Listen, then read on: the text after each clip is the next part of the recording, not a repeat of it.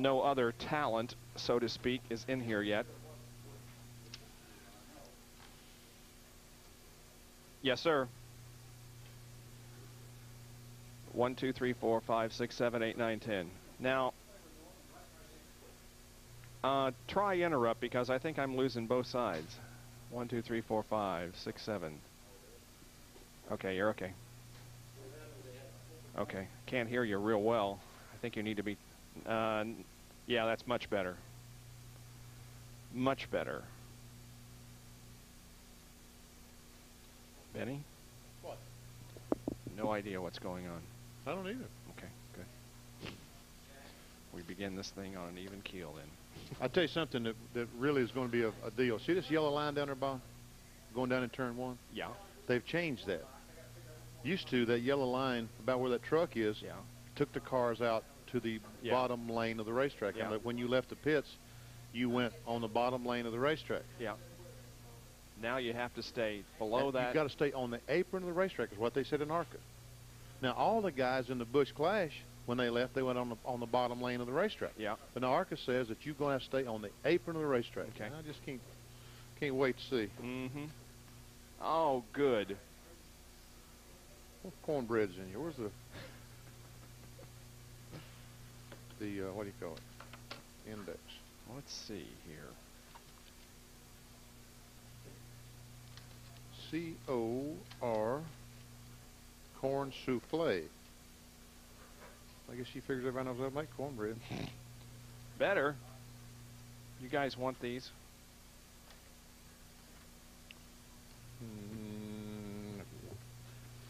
I need to get my numerical.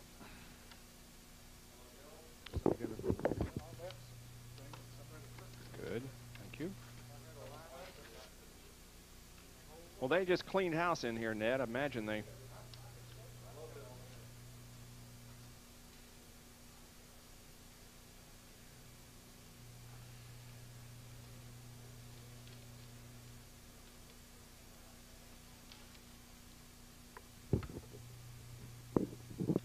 Bob Denny is 60 years old? Yes, he is. Man, that he guy's is 60 years old enough to know better. 23 to 60, is that what you come up with? Petty to Denny? Yep. Is that right, Greg? 23 to 60? Age range, that's what I got. Well, how old is Alan? 25? Yeah.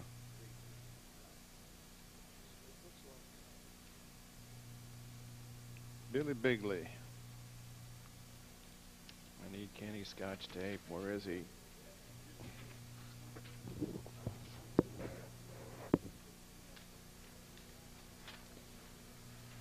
Okay.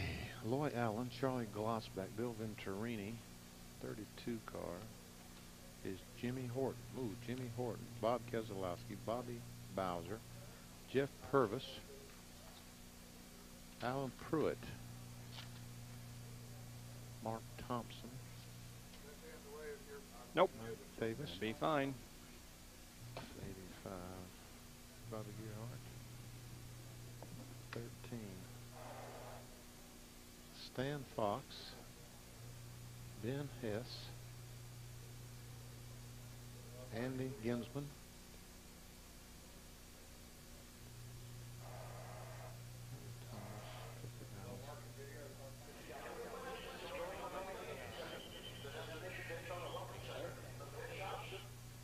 Dale McDowell. Bobby Woods.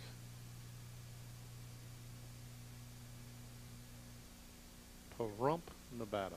Mm-hmm.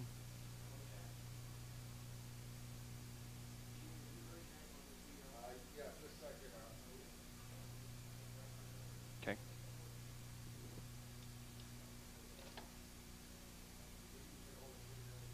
I'm not going to be able to hear you, Neil, if it's that low. Much better. But I think I'm losing the right side and the left side of my headset when you interrupt.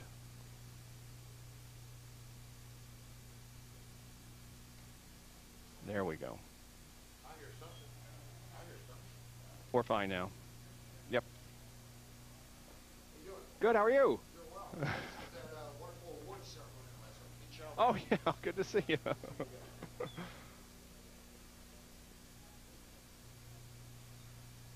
Guy scotch tape, Kenny? Are you doing it on camera? Yes. Oh, well, I better move over there. Oh. Yeah, you're still down in your shorts. That's right.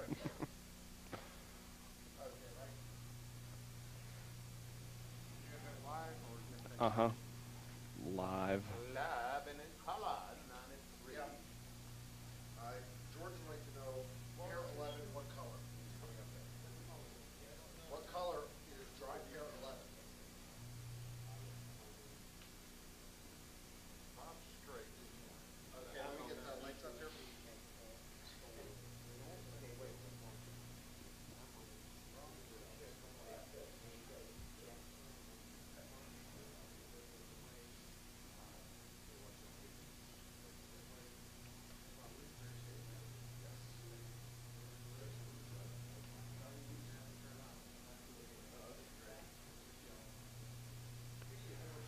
Whoa!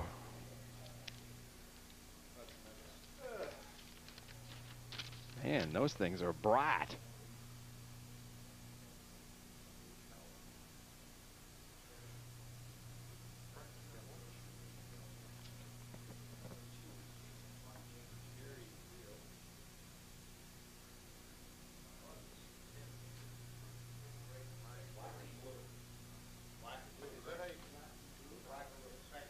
Mhm.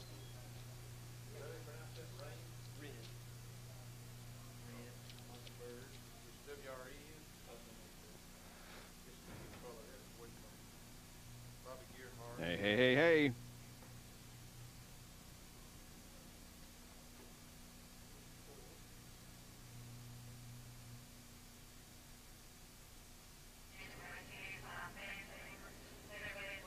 No, I do not. I hear you. I hear you, Pam. I do not hear Neil or Mikey.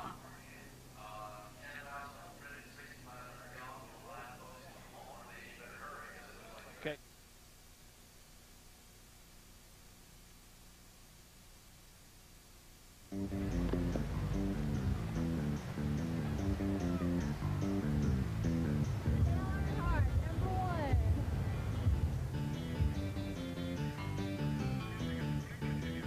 Where is Jenkins? He's always missing all the fun. Oh, Daytona. I love Daytona. Benny, he said something about going over to the Winston Tower. No, not you. Bob Jenkins. Yeah, he's... Okay, now what'd you say? Where are those guys? They probably think they're still on vacation. Boy, I love vacation. Where's John? Hey, John, you using that special worm I gave you? Yeah, great, Ned. Yeah, you know, maybe Benny can do something with this. Now, knowing Benny, he's probably out eating somewhere.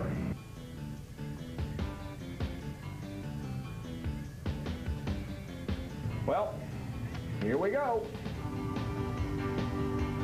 Position. A provisional start based on the 1991 ARCA car owner's point standings without a time in qualifying. Car number 43 is Joe Boer out of Montmorency, Indiana, driving the Boer Farms Buick. Also provisionally starting in position number 41 in the 21st row, car number 16, Roy Payne out of Mooresville, North Carolina. In the Payne...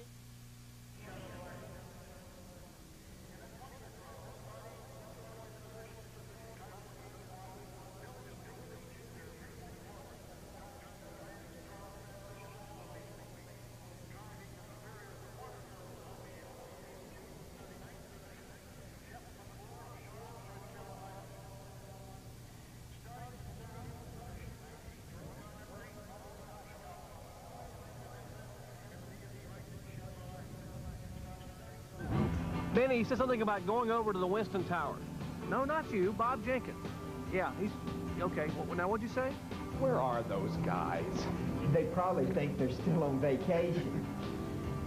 Boy, I love vacation. Where's John? Hey, John, you using that special worm I gave you? Yeah, great, Ned.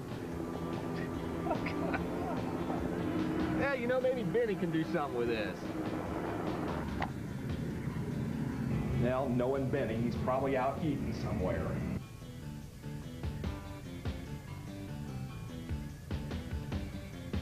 Well, here we go. Of the STP Prestone rookie candidates, 0-2, Frank Kimmel. Call you back in 80 laps. John, we're going to get in our fire suits. Come on, let's go. Let's go. As 42 stock cars come to life, our winter vacation is over. For the first time in history, ESPN is proud to be part of Stock Car Speed Weeks at Daytona International Speedway. Tomorrow night, we'll have coverage of pole qualifying for the Daytona 500 by STP. Next Saturday night, same-day delayed coverage of the Goodies 300 Busch Grand National event. And today, it's the ARCA 200. 80 laps of all-out competition at the World Center of Racing.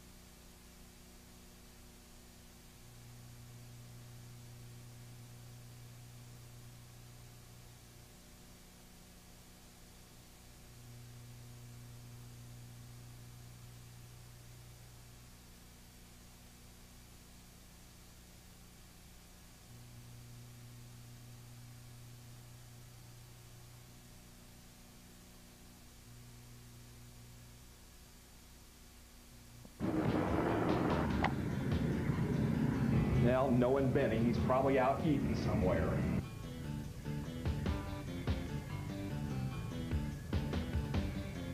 Well, here we go. Starting 18th in row 9, the 04 car of Bobby Woods, a Pahrump, Nevada, Las Vegas International Speedway Pontiac. Call you back in 80 laps. John, we're going to get in our fire suits. Come on, let's go. Let's go. Let me look at that fast. As 42 stock cars come to life, I'm not hearing you, our winter vacation is over. For the first time in history, ESPN is proud to be part of Stock Car Speed Weeks at Daytona International Speedway. Tomorrow night, we'll have coverage of pole qualifying for the Daytona 500 by STP. Next Saturday night, same-day delayed coverage of the Goodies 300 Busch Grand National event. And today, it's the ARCA 200. 80 laps of all-out competition at the World Center of Racing.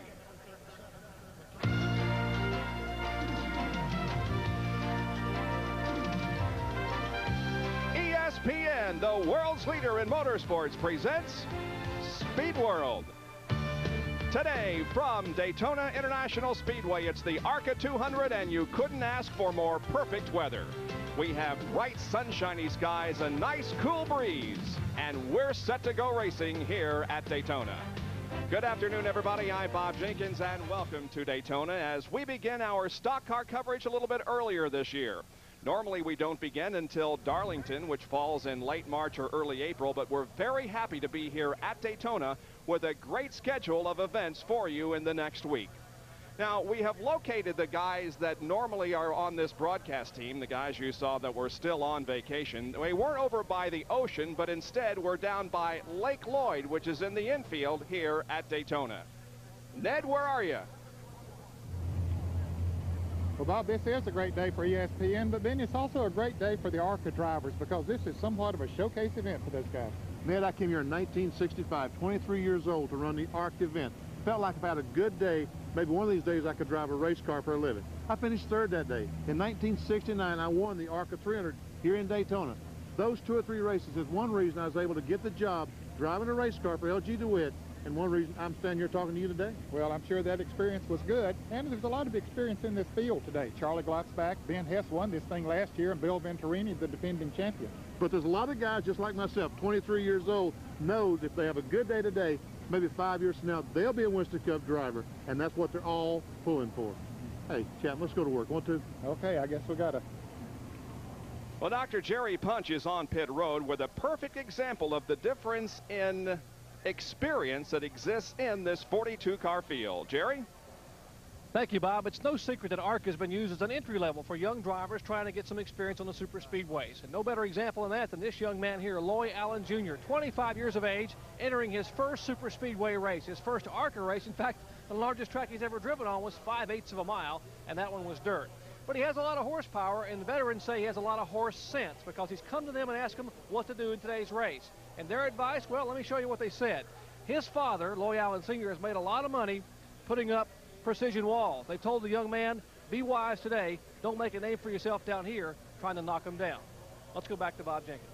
All right, thank you, Jerry. And now let's take a look at the Sears Die Hard starting grid for today's ARCA 200. On the pole at 192.033 from Raleigh, North Carolina, car number 2, Loy Allen Jr. outside the front row. From Sellersburg, Indiana, number 28, Charlie Glotzbach. In the second row, number 25, the defending series champion, Bill Venturini from Chicago. Outside, Lebanon, New Jersey's Jimmy Horton in car 32. The third row consists of Bob Keselowski from Rochester Hills, Michigan in number 29, and Springfield, Ohio's Bobby Boucher, car number 21.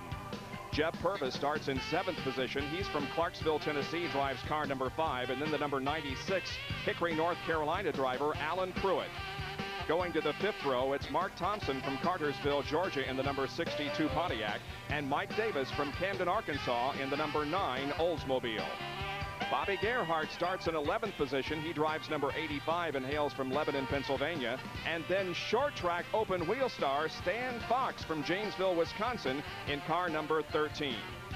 The rest of the starting lineup, Ben Hess starts in number 13th position. He has won the last 2 out of 3 races here. Andy Gensman is 14th. Then Billy Thomas and Clifford Allison. Dale McDowell and Bobby Woods are in the next row. The 10th row, Richie Petty and Andy Hillenberg. Row number 11, Thad Coleman and David Elliott. T.W. Taylor and Bob Revac make up row number 12. In the 13th row, it's Charlie Baker and Mark Gibson. Bob Strait and David Simcoe will go from row number 14. The 15th row has Ron Burchett and Craig Rubright. Glenn Brewer and Robbie Cowart go from row number 16. In the 17th row, it's Frank Kimmel and Jerry Hill. The 18th row, Mike Wren and Bob Denny. Row number 19, Bobby Massey and Bob Dodder. The 20th row, Jeff McClure and Billy Bigley Jr. And in row number 21, the provisionals in this race, Roy Payne and Joe Boer in car number 43. 80 laps on the 2.5-mile Daytona International Speedway as we get set to bring you ARCA Racing. Stay with us.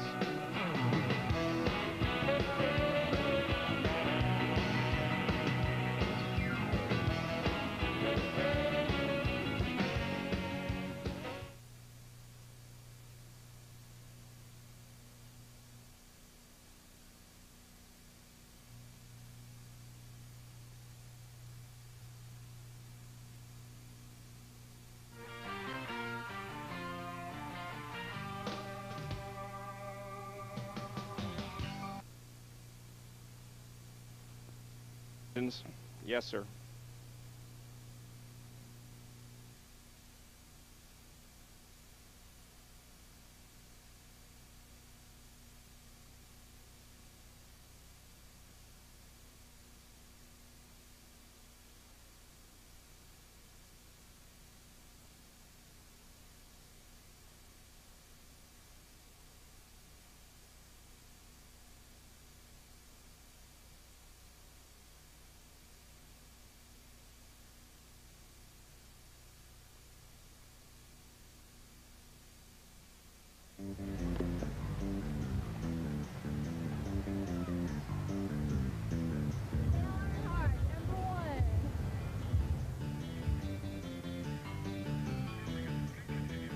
Where is Jenkins? He's always missing all the fun. Oh, Daytona. I love Daytona.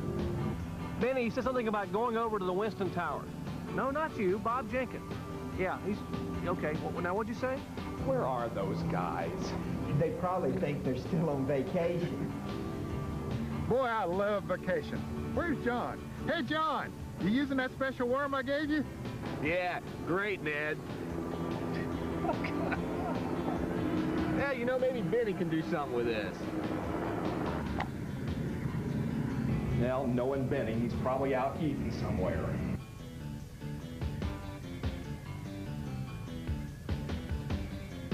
Well, here we go. Well, the command has been given. 42 stock cars have come to life, and our winter vacation is over.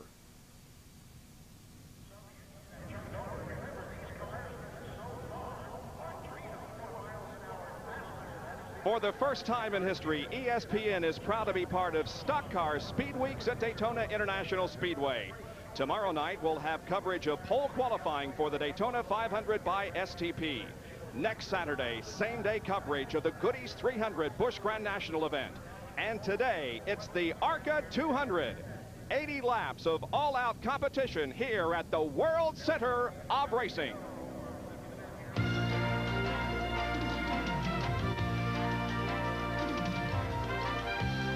ESPN, the world's leader in motorsports coverage, presents Speed World.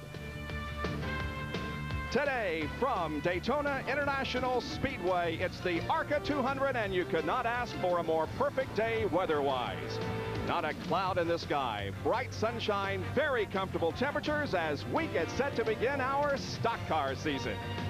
And good afternoon, everybody. I'm Bob Jenkins. Normally, we begin our season at Darlington in late March or early April, but this year we're very happy to be here at Daytona for coverage of Stock Car Speed Weeks. Now, we found the other members of our broadcast team. They weren't over by the ocean, which is about 3 miles from here. Instead, we found them down in Lake Lloyd, a man-made lake in the infield here at Daytona International Speedway. Ned? Well, Bob, this is a great day for ESPN, but then it's also a great day for the ARCA drivers because this is somewhat of a showcase event for those guys. Ned, I came here in 1965, 23 years old, to run the ARCA event. Felt like if I had a good day, maybe one of these days I could drive a race car for a living. I finished third that day. In 1969, I won the ARCA 300 here in Daytona. Those 2 or 3 races is one reason I was able to get the job driving a race car for LG DeWitt, and one reason I'm standing here talking to you today. Well, I'm sure that experience was good, and there's a lot of experience in this field today. Charlie Glotzback, Ben Hess won this thing last year, and Bill Venturini, the defending champion.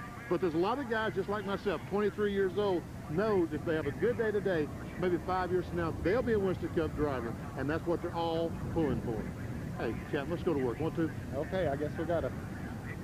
Come on, guys, hurry up and get up here. Well, Dr. Jerry Punch has made it into his fire suit. He's down on pit road with a perfect example of the difference in experience in this field. Jerry? Well, Bob, it's no surprise that ARCA has been used as an entry level for young drivers trying to get some speedway experience. The best example, our pole sitter today, Loy Allen Jr., a young 25-year-old driver running his first ever super speedway race. His first race here in ARCA competition. In fact, the biggest track he's ever driven on was 5/8 of a mile, and that was a dirt track just near Raleigh, North Carolina. Now, he has got a lot of horsepower, but he's also got a lot of horse sense because he has gone to some of the veteran drivers and asked their advice. One veteran said, look, your father has made a lot of money building Precision Walls, which is a sponsor of the car that the youngster's driving. You don't make a name for yourself today here at Daytona as a rookie trying to knock him down. Let's go back to Bob Jenkins. All right, Jerry, and here's a look now at the Sears Die Hard starting grid for today's ARCA 200. The pole is Loy Allen Jr., car number 2. He's from Raleigh, North Carolina, 192.033, the qualifying speed. Then Charlie Glotzback in car 28. The second row, Bill Venturini, the defending series champion, number 25. And Jimmy Horton from Lebanon, New Jersey in car 32. Bob Keselowski goes from the inside of row number 3 in car number 29. And Bobby Boucher, the series runner-up last year in car 21. Jeff Purvis starts in 7th position. He drives car number 5, and then Alan Pruitt in car number 96. 5th row, Mark Thompson in car number 62, and Mike Davis in number 9. Row number 6 has Bobby Gerhardt in car number 85, and Stan Fox, the short track open wheel driver, in car number 13. The rest of the starting lineup in the 7th row, it's Ben Hess and Andy Ginsman. Row number 8, Billy Thomas and Clifford Allison. The 9th row consists of Dale McDowell and Bobby Woods. Row number 10, Richie Petty and Andy Hillenberg. In the 11th row, it's Thad Coleman and David Elliott. The 12th row, T.W. Taylor and Bob Reback. Charlie Baker and Mark Gibson make up row number 13. 14th row, Bob Strait and David Simcoe. In row number 15, it's Ron Burchett and Craig Rubright. Glenn Brewer and Robbie Coward start in row number 16. The 17th row, Frank Kimmel and Jerry Hill. 18th row, Mike Wren and Bob Denny. Going to row number 19, it's Bobby Massey and Bob Donner. Jeff McClure and Billy Bigley Jr. started row number 20, and the two provisionals in this race, Roy Payne in car number 16 and Joe Boer in car number 43. The cars are on the track, warming up. In just a few moments, we'll have the green flag and the start of the ARCA 200 here at Daytona.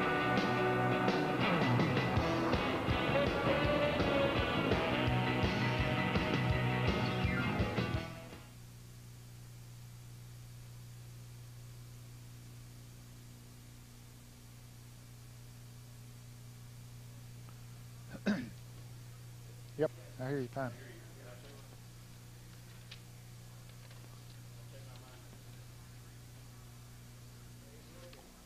Okay, we're doing billboards, and then John. Okay. By the way, John,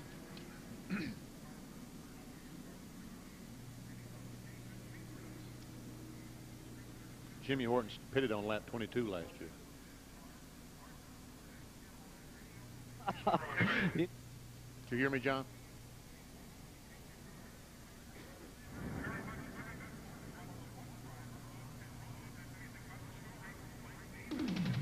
Welcome back to the World Center of Racing, Daytona International Speedway in Florida. Today, same-day coverage of the ARCA SuperCar Series, 200 miles of competition. And our coverage is being brought to you by Goodyear, the unanimous choice of every NASCAR Winston Cup team. And by Quaker State, the Big Q is one tough motor oil. Well, there's some interesting pit strategy being talked about, and for that, let's bring in our other commentator on pit road. Here's John Kernan.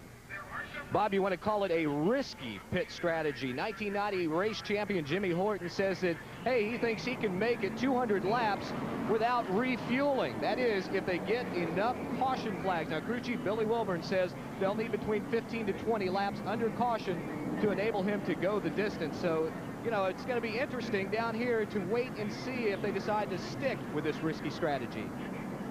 All right, John, let's take a look at the track that they'll be competing on here this afternoon. It is 2.5 miles in length, the tri-oval. The pole speed was 192.033. The time on the lap was 46.867. We'll go 80 laps, and the field is separated by 4.3 seconds. Now, the oval, as you can see, the backstretch flat and straight. However, here on the main grandstand area is a tri-oval. Pit road here in the tri-oval area in front of the main grandstand. As far as the banking is concerned, the tri-oval is at 18 degrees and at 6 degrees, while the turns are banked at 31 degrees. That's why they call it the World Center of Racing. Over 190 mile-an-hour laps can be turned on these laps. Now let's go down to Jerry Punch on pit road for a quick comment before the green flag. Gentlemen, already trouble for one driver. Mike Davis in the car number 9 out of Camden, Arkansas, has come on pit road with a throttle hanging up. The throttle catching on the air cleaner. He has been put back to the rear of the field. They fixed the problem, and it's cost him about 32 starting spots. Back upstairs. Wow, a tough break already for the young driver. Looks like we could get a green this time by as the field is stacked up behind the pace car, and we get set for 80 laps, 200 miles of competition. And guys, nice that you could make it up here to the booth. You look fine in your vacation attire, but now it's time to get busy. Thank you very much, Bob. And I tell you what, Loy Allen, Ned, his heart has to be pumping louder than those exhaust pipes. The first time he's ever been on a racetrack like this on the pole. Here's the green flag, and the ARCA 200 is underway at Daytona. Charlie Gottsback jumps him a little bit on the start. I don't think that surprises too many people, because Loy indicated himself that he wasn't going to head for the front. He was going to take it very easy. In fact, he told us that he's not really thinking about winning this race. He just wants to get some experience and keep his nose clean out there, and that is a very commendable attitude. It's a great strategy. Let's see if it's going to work, because there's going to be cars on the outside of him, on the inside of him, cars every place in just a couple of laps. There are cars back there that they don't want Charlie Gottsback to get away from him. They want to stay in his draft. Venturini, of course, being one of those drivers, so Jimmy Horton and those that have experience at drafting. That's Loy on the bottom of the racetrack.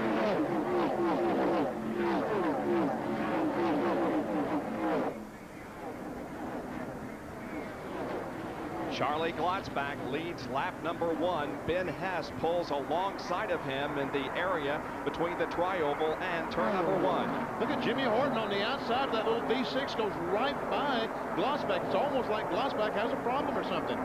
With ease he went by. Well, you wonder if the V6 is going to have an advantage, Benny, when you see him make a move of that sort. Most of these drivers do run V8s with larger or smaller restrictor plates on carburetor. Jeff Purvis in car number 5 and Loy Allen, the pole sitter, who has dropped back now to 6th position as we're about to complete 2 laps. There's 2 V6s in the race today. The leader, Jimmy Horton, has a V6. Also, Stan Fox has a V6.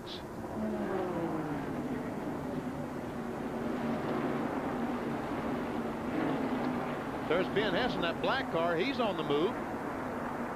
Because he knows his way around this racetrack. Took advantage of the situation when Jimmy Horton ran out of gas last year near the end of the race and went on to win.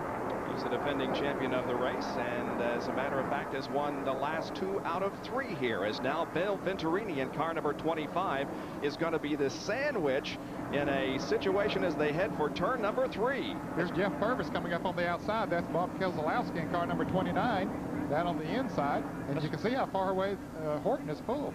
That's a Chrysler product. That black car on the inside, a Chrysler product. A very infrequent brand name to auto race in the past 10 or 15 years, but some cars in the ARCA division, some fellows are running Chryslers and doing a good job. Battle is for 3rd position as Jimmy Horton leads. Glotzback running 2nd, and now Purvis has moved into 3rd spot. Bill Venturini and Keselowski battle it out side by side for 4th. And that's not a good situation, Bob, battling side by side with these restrictor plates. You'll see the car in front of them be able to pull away because they're breaking such a wide area of air, and they just simply won't run as fast running side by side. See how far Jeff Purvis has pulled ahead of them? This is called being a little bit hard-headed right now. One of those guys needs to fall back and get in line, but they're both refusing to do it. They want that spot. It's costing. Glotzback is now within about a half a car length of the 2nd position as Bill Venturini brings up the 2nd group of cars. That's 4th, 5th, 6th, 7th, 8th, and 9th as they run together. Field now begins to move into various packs. We've got the first 3 cars running together, and then about 7 or 8 cars running in the 2nd pack, and then they divide up from there on back. It'll be interesting to see if Venturini, he lost a lot of ground on those first 3 when he and Keselowski were running side by side, if he can catch them. But it didn't take Jeff Purvis long to run down Glotzback and the red car of Jimmy Horton. He seems to be content when I say he, Jeff Purvis, he ran up on him, but now he's going to just check him out there a little bit. He's in the lead draft. That's where he wants to be, unless Glotzback makes a move. Now, if Glotzback makes a move, I think Purvis will try to go with it. 5 laps have been completed out of 80 that make up this 200-mile race, and a great shot from overhead on Airship Shamu as they go down the flat backstretch here at Daytona. Right now, the cars, as they enter turn 3, probably running 190 miles an hour, maybe 192 miles per hour. Looks like they're just barely moving. But believe me, behind that wheel, they are moving quick.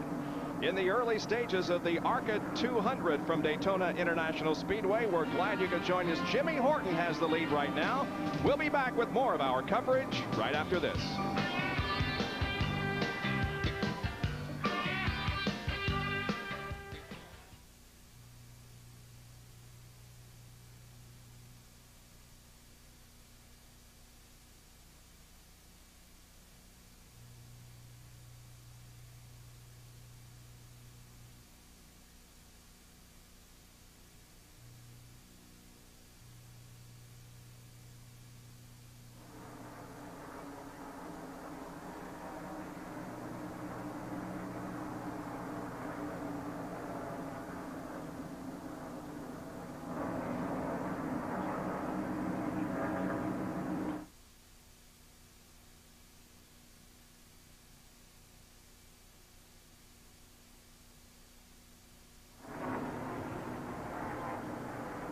Back at Daytona International Speedway and the ARCA 200, where Jimmy Horton continues to hang on to the lead. Make that no. Charlie Glattsback. You're way behind, Bob.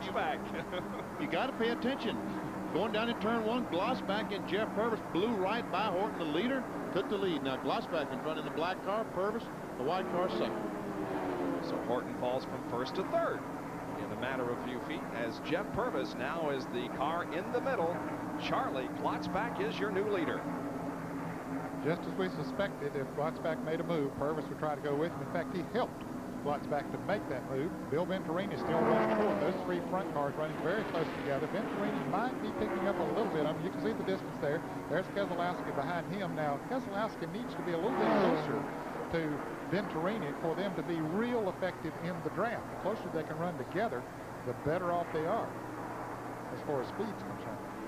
I believe Venturini is gaining on the leaders, and he's doing it, as you said, almost alone. So if he get up there, looks like Venturini has a good race car that could win this race today.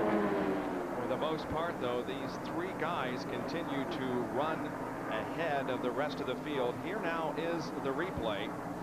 That's Horton in the lead at the but watch Charlie Glattsback go outside at number 28 to go into first, and Purvis using the same groove to take second.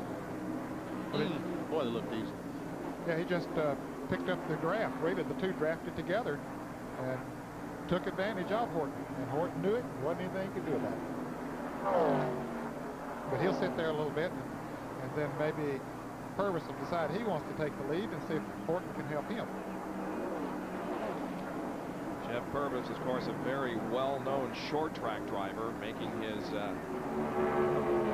debut, but certainly his mark in super speedway racing here at Daytona. Was crashed coming off turn two. There's a car up against the outside returning wall. Looked like 04 just as he went by our camera. And that's the car of Bobby Woods from Pahrump, Nevada. Looks like there is also a number 33 involved. Two cars. Both of them have made it to the infield grass. There's the car that you referred to, Bobby Woods, in car number 04. But I believe the 33 of Dale McDowell also was involved. Doesn't look like he hit anything. He did slide to the infield grass and has the car moving again. So the first caution period of the afternoon comes out after 10 laps here at Daytona as a two-car crash interrupts the action out of turn number 2. Bill McDowell, we saw the sponsor on his car, Dover Cylinder Heads. He's from one of the most beautiful places in the country, Chickamauga, Georgia. You ever been there? Oh, it's beautiful. Sounds good. It is. Safety officials have arrived at the car. We'll check on his condition and be back with you. We're under caution for the first time here at Daytona. More after this.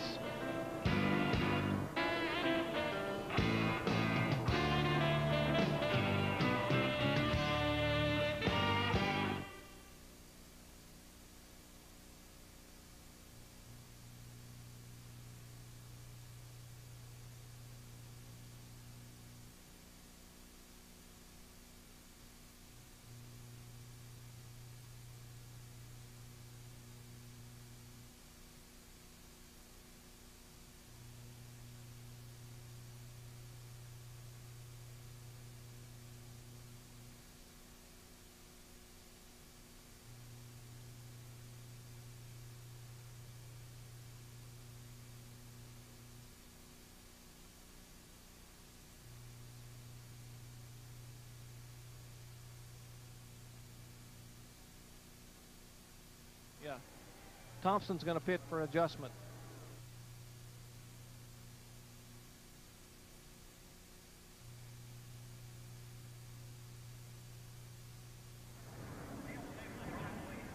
First caution of the ARCA 200 is out because of a two-car crash coming out of turn number 2, lap number 10. Here it is. There we see the Woods car. 04 has hit the outside retaining wall. Meanwhile, 33 car Dale McDowell has spun down through the dirt. Very fortunately, hasn't hit anything. And he continued to on around, but pit stops are being made here, and Jerry Punch is down there. Jerry? Mark Thompson, one of the cars pitting down toward turn 1, gentlemen. He is getting 4 fresh Goodyear Eagle tires. He radioed in and said the car is extremely loose. The car gets extremely loose, almost out from under him in the corners, and decided to come in and take advantage of this early caution flag to change all 4 tires. His Ford Thunderbird now off the jacks, back in gear, down and away. That car is owned by Henley Gray. who used to run Winston Cup with me. I know. I don't think, did he race with you, Ned, when you were racing? I think he was starting by the time I quit. There's one of the cars that was involved in that incident on the backstretch. McDowell, he has come around. He's getting new tires on the car and some fuel. Looks like he's going to be able to continue. The car doesn't appear to be damaged in any way. Probably needs a pacemaker for his heart, but other than that, he's okay. Bob, I think he stayed in the lead lap. He was able to get his car going, went around, caught up to the field before he came into the pits. John Kernan has a report from pit road on Keselowski. Well, Bob Keselowski has complained of a push. His car does not want to turn when he gets it into the turn, so his crew looking over some tires. Since we're only 11 laps into this event, they really don't want to take the chance and lose their field position by bringing him in this early, because he would still have to make another pit stop on fuel. So Ron Keselowski and the crew continue to talk over the strategy, and we'll have to wait to see how it unfolds. Keselowski, a four-time winner last year in ARCA competition. Well, this isn't the only event that we'll be covering for you here on ESPN during Stock Car Speed Weeks. We'll have qualifying for the Daytona 500 tomorrow night at 8 o'clock Eastern Time. Now, this qualifying only determines the front two qualifying positions, the front row for the Daytona 500. And then next Saturday night at 8:30 Eastern Time, we'll have same-day coverage of the Goodies 300 Busch Grand National race, which is always one of the best of the entire week here at Daytona. So you'll want to join us for that. We'll take a look at the top 10 here with the speed reduced because of an accident on the backstretch. 12 out of 80 laps have been completed. Stay with us for more from Daytona International Speedway.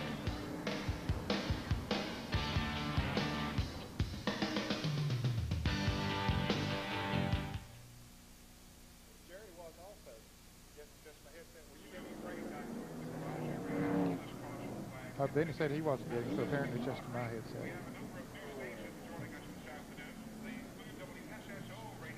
I haven't even looked at that thing. No, there's no reason for you to, unless it changes drastically. Okay.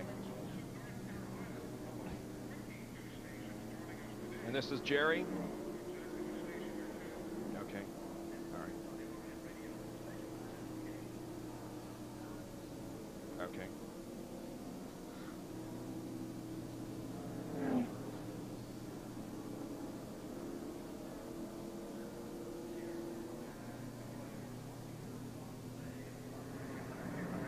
Back at Daytona, and while the 04 car of Bobby Woods has gotten off the racetrack, that car into the wall coming out of turn number 2, we can tell you that the pole sitter of this event, driving car number 2, Loy Allen Jr. in his first ARCA and Super Speedway race, has fallen back to 6th position. And with more on the young man, here's Jerry Punch.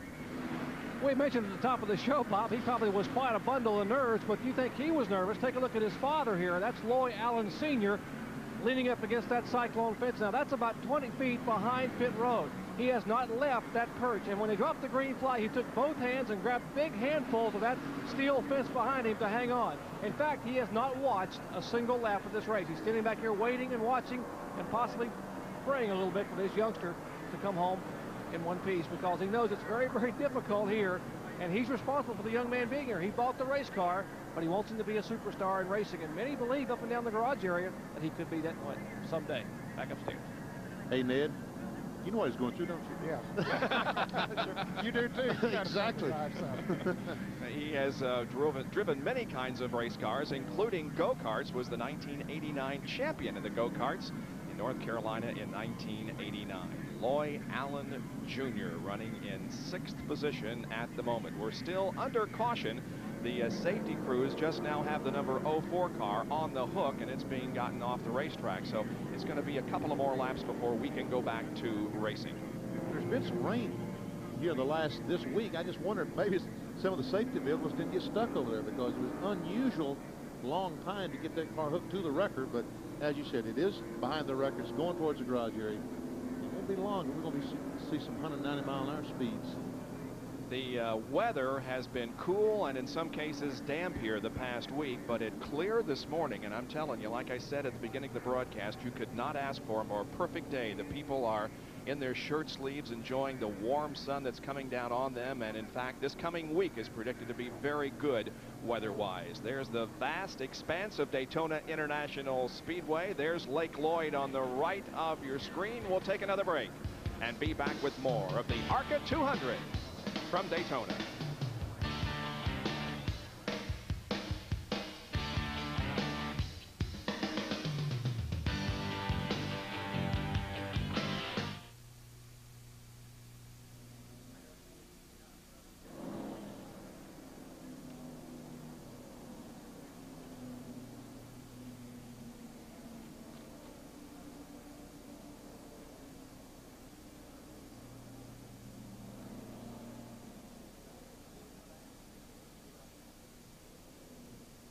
What was all that problem over there trying to get that car hooked up?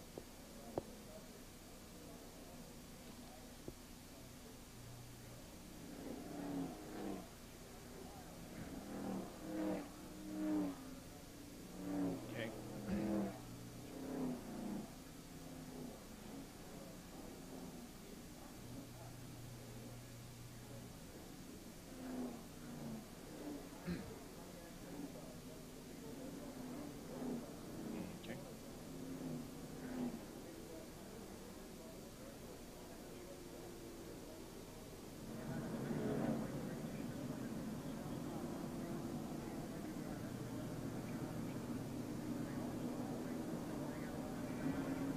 Bob Jenkins, Benny Parsons, Ned Jarrett, Dr. Jerry Punch, and John Kernan back at Daytona International Speedway and the ARCA 200. And we should be getting the indication this time around we'll be going green next time. We're yellow because of a two-car accident involving Bobby Woods and Dale McDowell. Jerry Punch is in McDowell's pit. Bob, we've caught up with Pete Card, who is the crew chief for Dale McDowell. And Pete, you made a couple of stops here under the caution. What's the problem? Well, when the car in front of him spun, it put him into the gravel, the dirt, and it busted the air dam, flat spotted the tires. So we had to change the tires, and we taped up the front part of the car. So we're all right now. Okay, so the car's okay. Remember Dale McDowell's performance last year on ESPN in August. He started 42nd on ESPN at Michigan and finished second. Let's go up pit road to John Kernan. Jerry, I'm with Ron Keselowski, the crew chief on Bob Keselowski's car. And Ron, we saw you looking over a lot of the tires. Apparently Bob's picked up a push out there. Yeah, he got a push, and we're trying to adjust the stagger on the tires as much as we can, which is not a lot on the radio. Plus, we're going to change the right front air pressure by 5 pounds and take 2 turns of bite out of the rear when we get a pit stop. So I guess you're waiting for your fuel window now. With the car pushing as badly as it is he going to be able to hang on to the draft? Well, he doesn't want to get real close because the front end's moving so much over in the corners. He needs to keep the air on the front of the car to keep it from going to the wall. So we're going to have to lay back a little bit, and when we get the yellow or make our routine pit stop, we'll make them changes. Well, Bob, it's got a Joey Arrington Chrysler motor in the car and running alone without the benefit of the draft earlier. He wasn't really losing that much to the lead 3-pack. You're right, John, and he'll line up in 5th position as we get set for the restart. In the lead, car number 28 is Charlie Glotzbach. Jeff Purvis runs 2nd. In 3rd position, it is Jimmy Horton. 4th is Bill Venturini. Then comes Keselowski and the pole sitter, Loy Allen Jr. The pace car still has the field in tow. However, it should be going to the left and pulling off the racetrack and onto pit road. It does. The green flag waves, and we are back to racing. Takes a while for these cars to get up to speed, especially with that restrictor plate on the engine. As a matter of fact, you talked about qualifying tomorrow for the Daytona 500, which we're going to cover here on ESPN. A change. This year they're going to give them 2 qualifying laps because of that problem. Some cars just have a lot of trouble getting up to speed in 2.5 miles. So they're going to give them a shot tomorrow to qualify in 2 laps. Just about everybody that you talk to says that second lap is going to be faster, and you'll want to be with us tomorrow night as we watch and see who becomes the pole sitter for the Daytona 500 coming up a week from Sunday. 6 cars now hooked up in the lead draft as they come around to complete lap number 17. Well, Venturini, before the caution came out, Bob, was slowly gaining on that front threesome. Now he's up there with him. See what he can do with it. Jeff Purvis goes to the outside in the white car. Meanwhile, it's Jimmy Horton in the red car. And boy, that didn't pay off for Purvis. Here's a spin here on the main straightaway. straightaway. Car number 62, Mark Thompson, spins through the tri-oval. He's trying to get the car headed in the right direction. He's headed for the wall in the pit area, however, gets it corrected and continues on in a car smoking badly in turn number 1. Jeff McClure, who blew an engine, and the yellow flag comes out again. What a wonderful job that Mark Thompson did in that race car.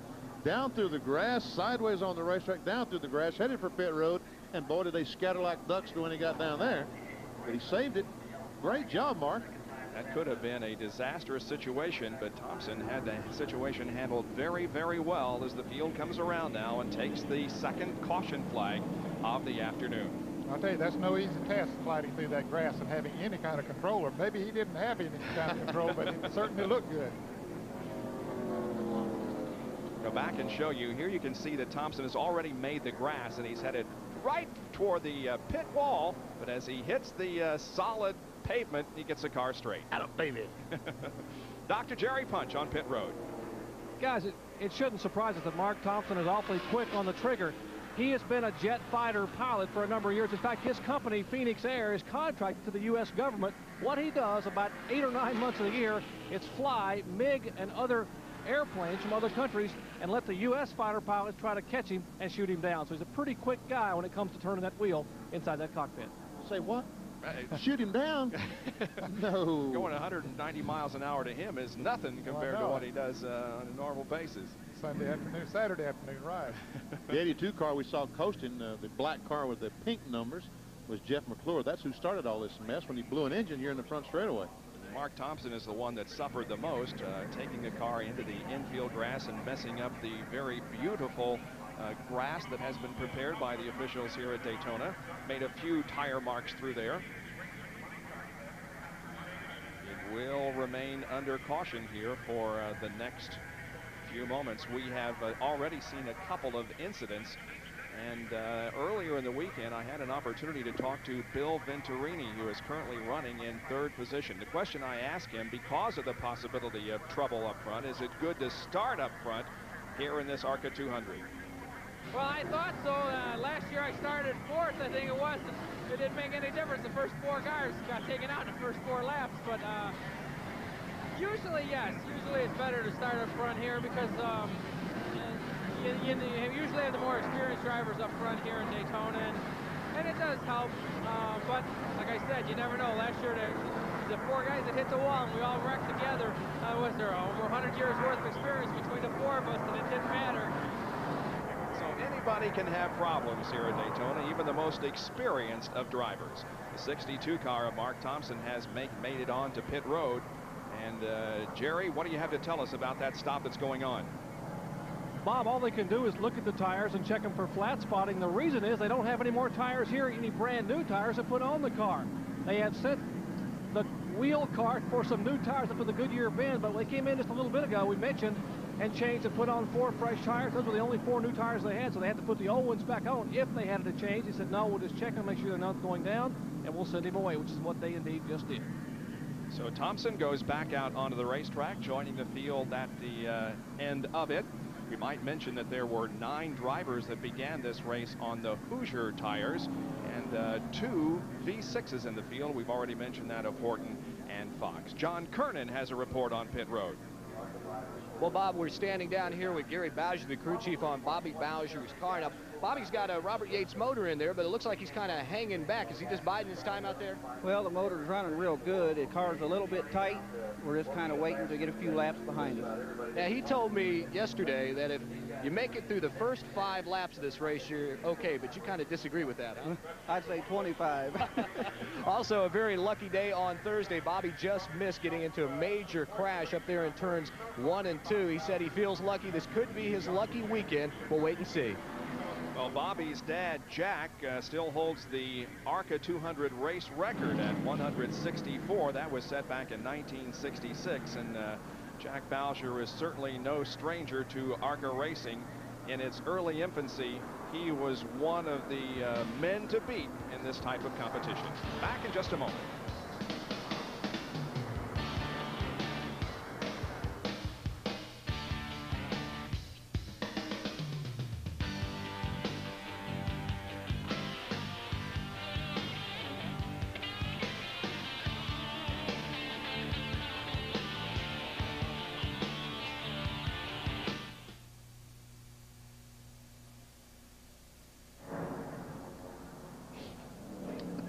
You got yourself into this, Goldberg. You might do something a little bit on that 41 car, Richie Petty. You know. Yeah, he's Richard's nephew. Okay. What you got, Lynn? Okay. Yeah. Okay. Yeah, no idea. 41 Richie Petty out of Richard's nephew, Lee Boy's grandson.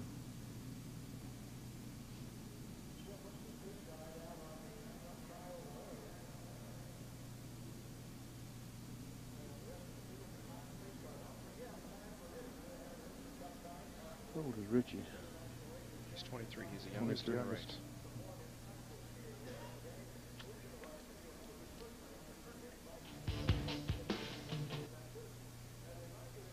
Okay. Okay. It's going to be yellow a while, I think. I don't think so.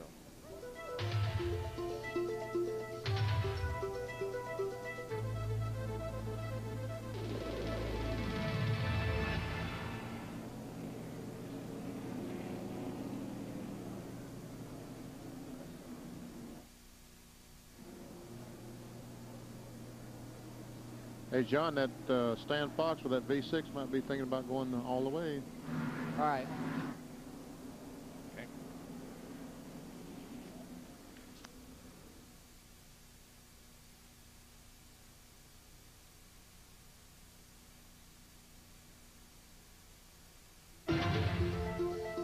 Around the world, around the year, with over 1 million miles of auto racing coverage. ESPN's Speed World today is in Daytona Beach, Florida at Daytona International Speedway for the ARCA 200, part of Stock Car Speed Weeks for 1992. Under caution because of an incident here in the Tri-Oval that involved the number 62 car of Mark Thompson. He's back in the race. The safety crews are checking the racetrack for any debris that might be out there. And one of the guys, when you talk about experience or lack thereof, well, here's a young man who's also trying to make his way into major stock car competition. This is a guy with a pretty familiar name, Richie Petty. Richie Petty from Redmond, North Carolina. Lives just across the street from Petty Enterprises. Richard happens to be his uncle, the grandson of Lee Petty. This is Maurice's son. Remember Maurice, chief that used to build all the engines for Petty Enterprises? This is his son. He has two boys that drive, Richie and Mark.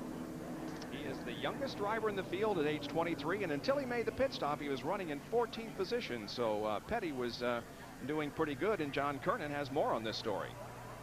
Well, Bob, Richie's only 23 years old, yet he's been driving a race car for 5 years. Talked with him this morning, a very nice young man. You know, of course, one of the first questions you have to ask somebody with the last name of Petty is, hey, what's it like? Lee Petty, Maurice Petty, his father, Uncle Richard. He says, well, hey, it was no big deal. They're just like me. But he said, I tell you what I want to do this year. I'd like to run at least one Winston Cup race so I could tell my grandkids down the line that, hey, I ran against the king, my uncle, Richard Petty.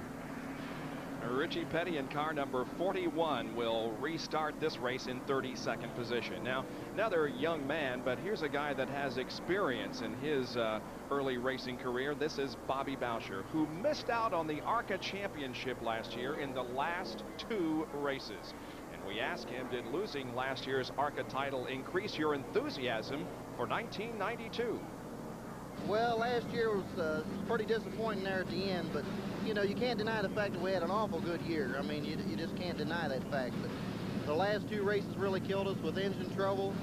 You know, I just felt all we needed to do was just, you know, run pretty conservative and come our way with a top 5 finish at each race, and we'd have it sewed up. But the lady luck just wasn't shining on us, but we had an awful good year. But this year, you know, coming to Daytona, we're having a lot of help from Ford Motor Company, and we got an engine from Robert Yates to run this race down here. And I really think, as close as we was last year, we're going to be running pretty good come Saturday afternoon. Boy, the word Boucher just brings back very special memories for me, having grown up in the Midwest. I watched his dad, Jack, drive many a race. Tell you, when you see that young man and see him on the racetrack driving a race car, I know I'm getting old, because I worked on my race car for 2 weeks at Jack Boucher's shop in Springfield, Ohio in 1968. He was about 3 years old. Now here he is driving a race car. Are you that old? Yeah, I am. The green flag is out, and we are back to racing at the ARCA 200. Glatzback leads them down. And poor Clifford Allison, that red car on the inside, is going to get black flagged. Well, Loy Allen had a very poor start, fellas. He just didn't get up to speed very quickly, and I don't know if Clifford jumped the flag or what the situation, but he did pass down on the inside, and that is a no-no, as you say, Vinny. So number 12, Clifford Allison, will receive the black flag next time around. On the restarts of these races, they have to do their passing on the outside. They cannot pass on the inside. And when I saw Clifford on the inside, I knew he was in big trouble. Very clearly. Here's Ben Hess coming up on the outside of Bob Keselowski. Now, Hess got a good start, but he passed on the outside. That's Bobby Bowser in the blue and white car right behind Hess. He's going to pick up his draft and see if he can push him right on by Keselowski here at the start-finish line, and he does. Keselowski down on the inside out of the draft as the others join the outside line, and Keselowski loses a couple of spots.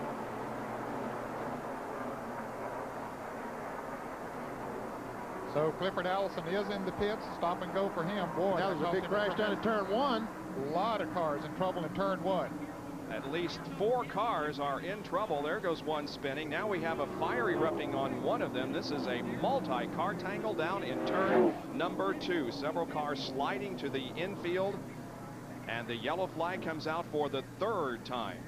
It looks like Richie, no, it's not Richie's car burning, but it looks like his car sitting on the bank of the racetrack. And there's a driver climbing out of the car. We're glad to see that. It appears to be the number 48 of Andy Gensman that has caught fire. The 83 white car also there. That's Mike Wren, but the one on fire appears to be Gensman. Let's take a look at a replay and see if we can determine how this multi-car tangle began. We'll see some smoke up in front. A car is already spinning. Now the car is going to go down, then he's going to go back up. We see him here. Another car is spun back there. He's backed in the wall, and that's where the fire came from. And he's coming off. And the car turns over. Yes. Yeah. He overturned, and it landed on its wheels and gets drilled again by another car. Meanwhile, the car explodes in flames, and even though he was hit a couple of times, overturned, Gensman had the ability to climb out of that car, and he appears to be okay from a different angle. There's the 88 car. It's David Elliott. As he goes around, loses the left rear tire, but looks like his left rear tire was off the car. He slides to the infield out of harm's way. The 67 of Bobby Massey goes by, and from yet another angle. I'll tell you, once you see all that smoke in front of you, you don't know what to do. You jam the brakes on, try to make a move, and hope to dodge everything. But sometimes lack of experience when you get in a situation of that sort. A lot of these drivers don't have a lot of experience at super speedway racing running at these speeds. When something happens in front of you and you see all of that smoke, you can't see the outside wall or you can't see the cars in front of you, and you'll just do things then that you normally wouldn't do. But if you have a lot of experience, you know the best thing to do is to hold that car as straight as you can. Don't lock those wheels, because not only on a race car, but on a passenger car, you don't have control of the car when the wheels are locked. Yeah, you want to maintain your attitude and your calmness and just try to drive out of it. Here it is from the airship Shamu. Several cars at the bottom of the racetrack in turn number 2. That's a blue and white car I thought a little bit ago was Richie Petty. That was not. That was Mike Davis that was sitting on the racetrack. And we can see the 2 cars there together. Getting the roll back to load this car up. That's Andy Gensman's car. Joining ESPN4 coverage of the ARCA 200 today is Airship Shamu, the goodwill ambassador for SeaWorld parks in Florida, Texas, California, and Ohio. SeaWorld rescues and rehabilitate hundreds of marine mammals each year, and we're glad to have them with us today. Piloting Airship Shamu, Peter Buckley and Bill Stufer. It's 194 feet long and nearly 7 stories tall. The 15 car of Craig Rubright also involved in the incident. He has a lot of damage there on the right side of the car, but has made it back to the pit area as the crew goes to work and puts on new tires and tries to get the body work away from the tires. I'll tell you, that car can't be competitive after this, Bob, with all the sheet metal damage that is done on it. But he is from Florida, Clearwater, Florida, and certainly I'm sure he has a lot of fans in the grandstand. He'd like to get out there and run some more for them. Craig, an accountant by trade, a former SCCA and IMSA road racer, making his way into stock car competition. The number 9 car of Mike Davis is just about to be lifted off the racetrack by the wrecker. Looks like Mike nailed somebody pretty good with the front of that car. I think you're talking about a little bit ago that the inexperience and what happens, you just don't know what to do in a situation like this. Basically what creates these multi-car crashes for an inexperienced driver, when they see trouble in front, they jump off the gas. They immediately back off the gas, and just that hasty movement will spin a car out here at Daytona. You've got to come off the throttle easy. You got to go back on the throttle. Everything you do at this racetrack has to be done so easy, and that's exactly what happens. These guys go into the corner, they see smoke, they jump off the gas, and around the car goes. Dr. Punch has more on this multi-car accident out in turn number 2. Jerry? Bob, we caught up with Bob Shack, who's one of the winningest drivers in ARCA Series history, and you were on the radios with Mike Davis. What did Mike say happened over there? I said that somebody got down in the grass there and come back out in front of him, and basically had no place to go. How's Mike? Mike's good. He's fine. Car's tore up, but we can fix it as long as he's okay. Mike Davis okay. It's some scary moments for some of the ARCA drivers as one car comes off the grass back up in front of a lot of others. A lot of serious sheet metal damage.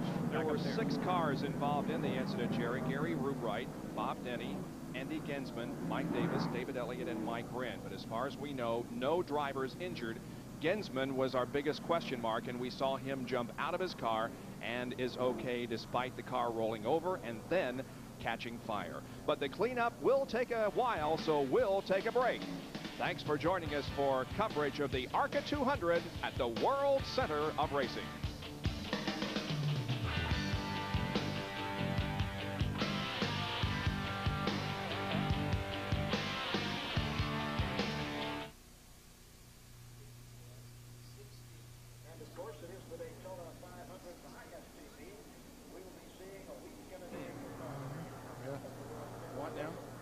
See the flagman to open pit road he's out of sight of the people on pit road. They can't see it. Okay, Bobby Gerhardt says that he couldn't see it to come in, so he didn't know whether they were open or not. So Bill had to go down and talk to one of the ARCA officials to find out if it is in fact open. So now they've found out it's open, so he's finally coming in about 2 laps after he wanted to originally. But actually, this is probably working better to their strategy. Stay out a couple extra laps. And they're going to change left side tires.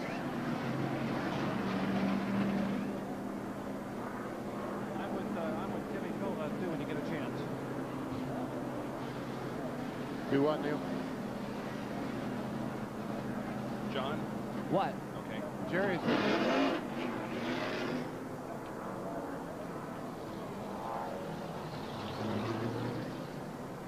Okay. All right.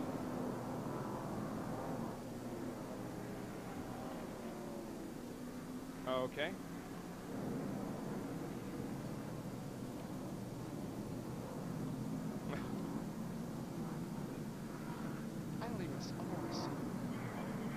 Okay.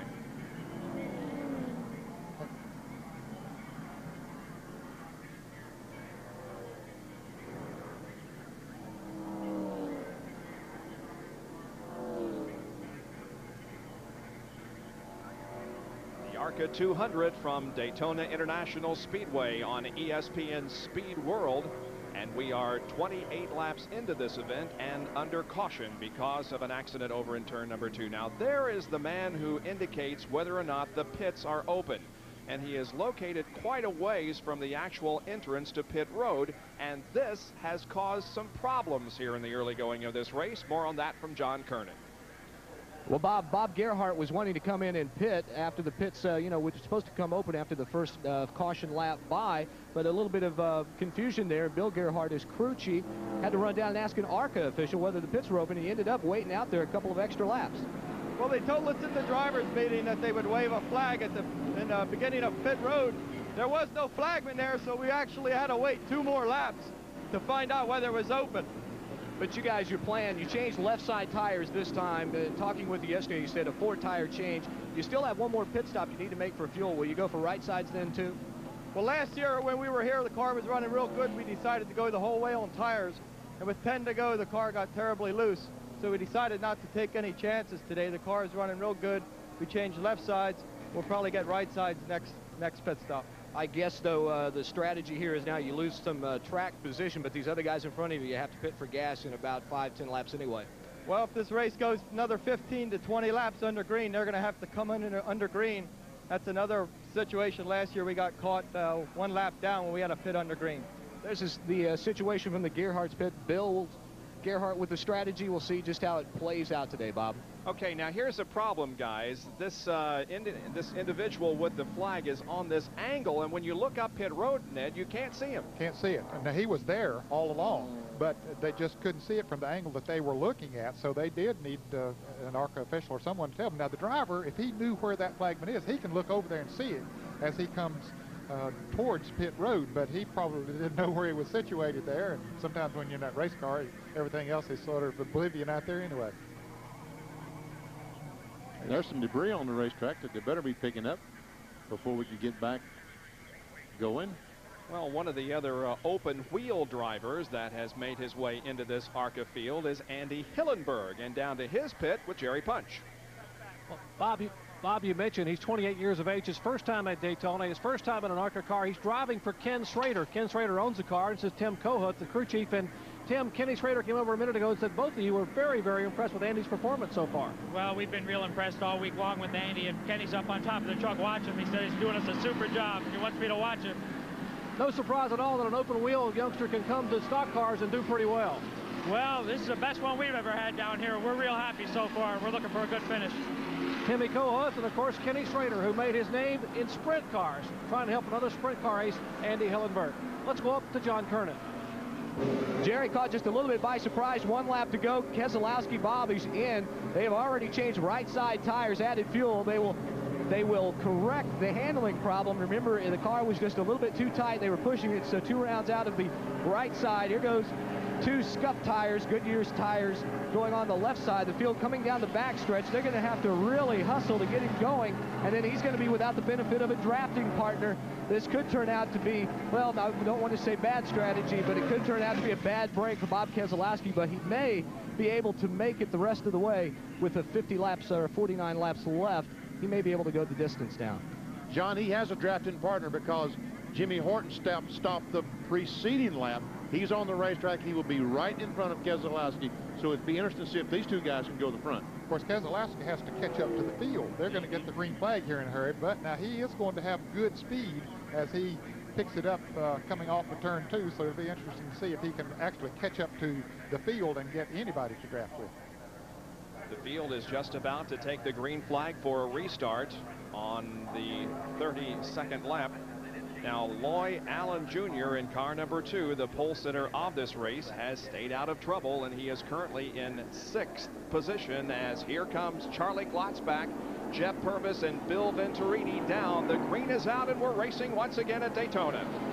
And Bob Keselowski hasn't even come into the picture back there, fellas. He is not up there to pick up any kind of draft at the moment. That's a good point, Ned, to bring out that he, in fact, did not catch the field, so be all alone. Well, but he did have good speed, so he's coming up on some of the back markers, but Charlie Glotzback got a good start, fellas. He jumped out like a rocket ship and has separated himself from the rest of the group as they head down the backstretch. Poor Jeff Purvis has no one to draft with, and he's just going on backwards. 37 car driven by Ben Haas now moves into 2nd position. Ben Serini is 3rd. John Kernan has more on this pit strategy of Bob Keselowski. Well, I'm with Ron Keselowski, the crew chief. And Ron, you guys pushed it just a little bit there. He's going to have to do some moving to catch the draft. Yeah, they caught us. We were going to come in, and they restarted the race. And since he was already on pit road, we had to do it. But now you can go the distance without stop. You don't need to stop anymore for fuel, do you? You can go I said you can go the rest of the way, can't you, without, so maybe that might play into your hand there. Yeah, we can go the whole 50 laps now. Well, Bob, they've got their fingers crossed that the race does not stay green long enough to catch them and put them a lap down, because they really do need the benefit of a drafting partner. It's going to be a long movement toward the front row for Keselowski. Look at this great wheel-to-wheel and side-by-side nose-to-tail battle for the lead coming off of turn number 4. That's Charlie Glotzback in front. Car owned by Floyd Garrett, a young trucking company here locally. That's Ben Hess in second. Bill Venturini and Bobby Bowser has now moved up to the 4th spot. As Purvis goes back to 5th.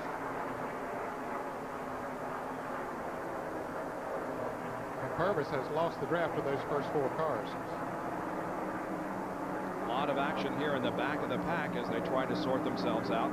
Meanwhile, Bill Venturini, who is running in 3rd position, he and the 37 car of Ben Hess came very, very close to touching as they came out of turn number 2, and now Venturini takes to the high side and will take 2nd spot. Good move. Bill Venturini saw what he needed to do with that car, pulled up on the outside, and just moved right on around. And I tell you, most of the time when you get beside of a car, you lose some momentum, but he didn't, because he had enough momentum when he drove up beside him to move right on by. And Bobby Bowser now trying to take over 3rd position, but it isn't going to work. He drops back to 4th. Well, he saw Venturini make that move, and he would like to make that same move himself, but we heard his brother say a little bit earlier his car was a little bit tight, and so probably when he got up there it pushed a little bit on him, and he just simply wasn't able to move on around. Jeff Purvis in car number 5 has moved into the pits and in fact gone behind the wall. Purvis, who was running in the top 5 for most of this race, is behind the wall, and the 15 car of Craig Rubright from Clearwater, Florida, also comes in. He was one of those involved in that accident over in turn number 2. Yes, a lot of damage to his car, but we can see now Glotzback and Venturini hooking up in a draft, Bob, and pulling away from the 3rd, 4th, and 5th place cars. Meanwhile, Bowser is up on the high side of Ben Hess. And the rookie, Roy Allen, up in 5th place now in car number 2, trying to take over the 4th position back there. Isn't that amazing? That kid is doing one heck of a job. He sure is. You know, as I heard the story, he's been a dirt track racer for 3 or 4 years. He quit 2 years ago, hasn't driven a race car for 2 years. Here he is on the pole at Daytona. Prior to today, the largest track that he had ever competed on was 5/8 of a mile, and that was a dirt track. And he came here with this Robert H. engine and Robert Yates car, put it on the pole, and is currently running in 5th spot. Well, now there's a mess. Well, like I said, that is a mess. Around 4th position. Is that Richie Petty? Yes, it is. As a matter of fact, he's in 6th position. Yeah. He made a pit stop, as we documented a little bit earlier, and this. It may have another Petty star in the making here, guys. Well, Kyle Petty's first ever race. That's right. Was here in an ARCA race, and he won it.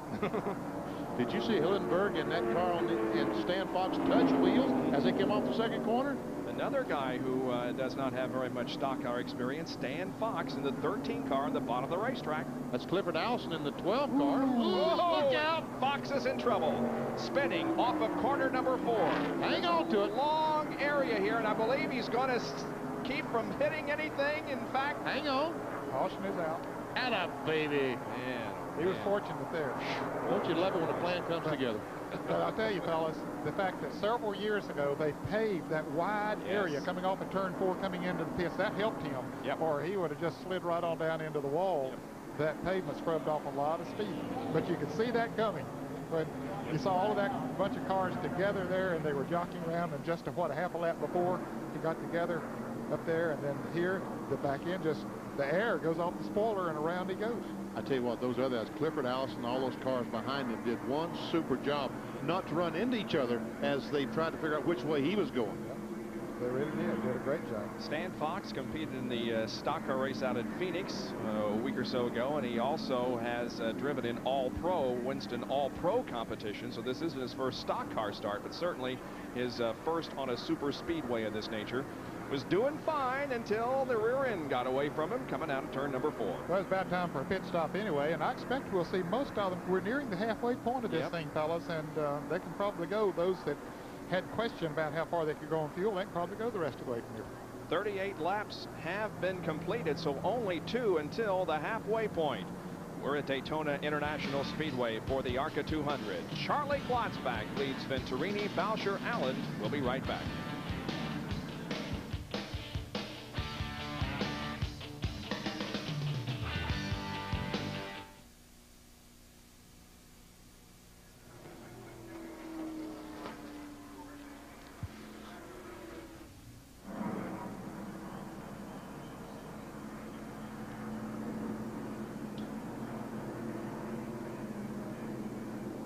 Caution flag out once again at Daytona International Speedway, our 4th of the afternoon. This because of Stan Fox's slide in turn number 4.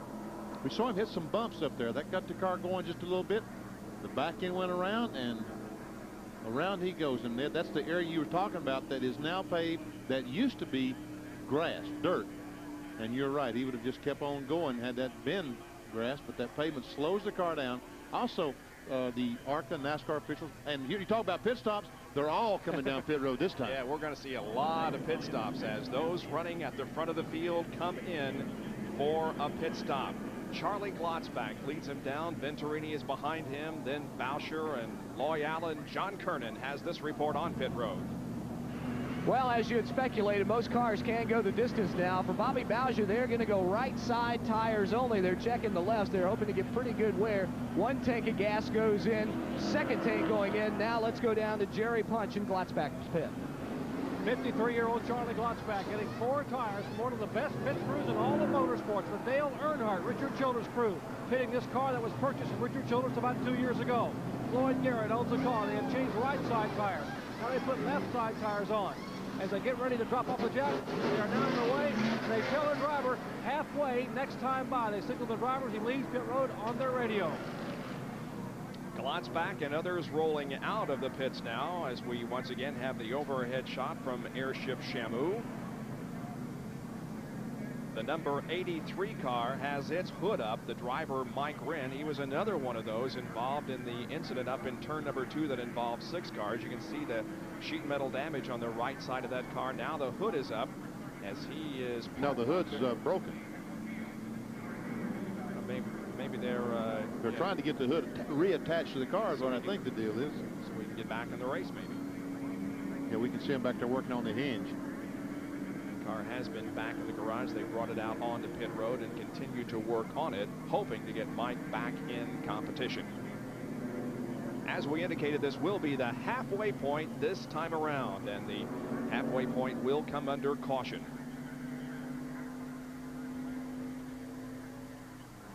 Pace car leading them down, and we will look as they come down to see who did not pit, and therefore who will be shown as the leader of the race.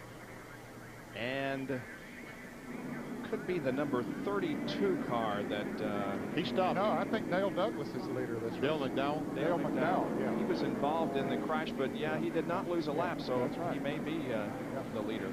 He stayed out there. Yep. So he's made a pit stop. Also, the 32 car, Jimmy Horton, has made a pit stop. Let's go down to Jerry Punch. Charlie Glotzback has just radioed back to the crew here on pit road that he has a vibration in the car.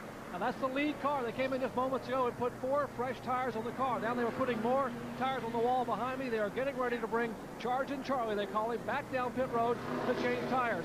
And it could be a break. Had they gone green just a minute ago, that vibration wouldn't have been felt until he got down to turn 1, which might have been too late at those speeds of 190 miles an hour.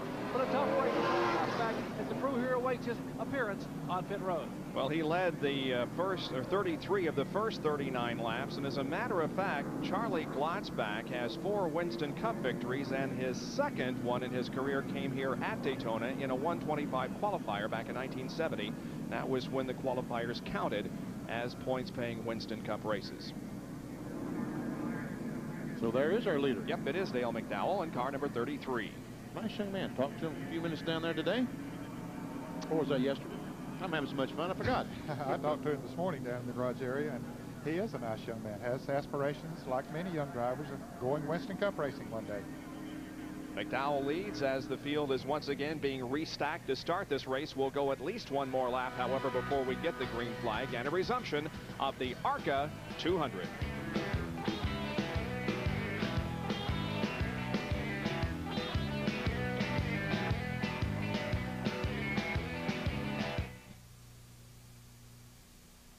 Well, Dale Douglas is a Georgia boy, too.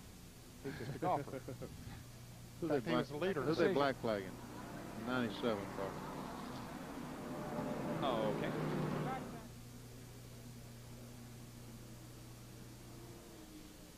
Just because it's a first one, I'll make sure I know. Still got 27 cars in the lead lap. That's Pretty not good. bad, is it? Not bad at all.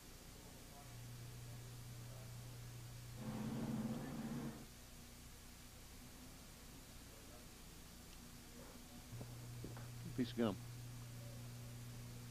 You did? You're good now. Roll that tire up here if you would, please. Yeah, just anywhere here, fine. Turn it around, we can show the sticker on the tire, please. Thank you.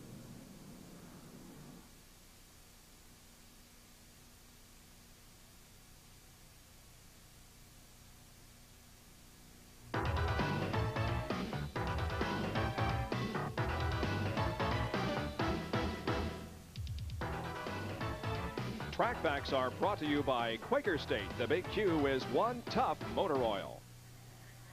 There's no secret the limiting factor in being able to afford to race is how can you afford to get to the racetrack number one with a race car engine, about $70,000 for an ARCA crew. But once you get here, you have to buy tires.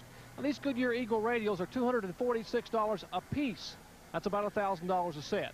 But Goodyear, who's been so good to racers over the years, decided down in Daytona this week that they would make things a little easier for the competitors. They've sought a program for 1992 that they will give 20 brand new Eagle radials to the top 10 qualifiers, divided equally among those top 10 finishers, I should say, in super speedway races. So Goodyear, who has done a lot of work to make racing safe for drivers, now trying to make it a little less expensive. All right, thank you, Jerry. One more lap to go, and we'll be racing again here in the ARCA 200. We are in our fourth caution period of the day because of Stan Fox's slide in turn number 4, and John Kernan can update us on Bob Keselowski. Well, Bob, you know, we talked about whether or not he'd catch a caution soon enough. Well, he did. He's moved up into the top 5 right now, and a good break for him. However, remember, the car was just a little bit too tight. Well, they bumped up the spoiler and they made that chassis adjustment and put on 4 tires. Well, now Bob is complaining about having too much spoiler and the wrong tire pressure. Now he's going to try and stick with Jimmy Horton on the restart. They're just going to try and stick together and head toward the front, but his car is not handling the way he would like it to, so we'll just have to see what happens. You know, John, I wondered about when we saw them making all of those adjustments. Benny, you can very easily overdo it when you come in. You don't, a car running 195 miles an hour, you don't make a lot of changes on it because it affects it a lot. You know, that's one thing wrong with practice, the limited amount of practice you get at a racetrack, because when you make a change on a race car, you only want to make one minor change and go out and try that and come back in and make another minor. They made 3 adjustments at one pit stop. You're right, and that is an awfully big adjustment. Charlie Glotzbach, who led most of the first half of this race, will restart in 16th. Jerry Punch has an update on that story. Bob, he did not come back on pit road and pit, as we said a minute ago. He had radioed in and claimed he had a vibration in the car. The crew said, whatever you do, unless you absolutely are sure, stay out.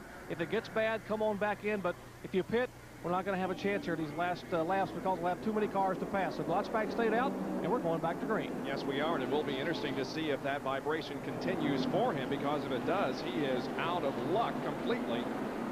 And as you indicated, if it is okay, then he's made the right decision. There goes Jimmy Horton. Horton takes the lead again. Look at this, 3 abreast behind him. That looks like Keselowski on the inside. Is that not Bob?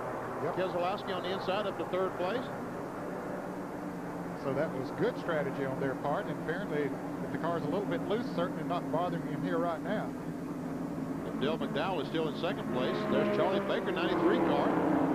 Billy Thomas in the 22 car, and there goes Mark Thompson. Oh boy, Mark is back up and goes right by these fellows. That's the fellow who went down through the grass a little bit earlier. Yep, that's right. Here in the tri-oval. Look how close they come, coming off the 4th turn. I was afraid they couldn't get too close. Yeah, really. They didn't. Clifford Allison is right behind those 2 cars. They're coming up on them as they run side by side.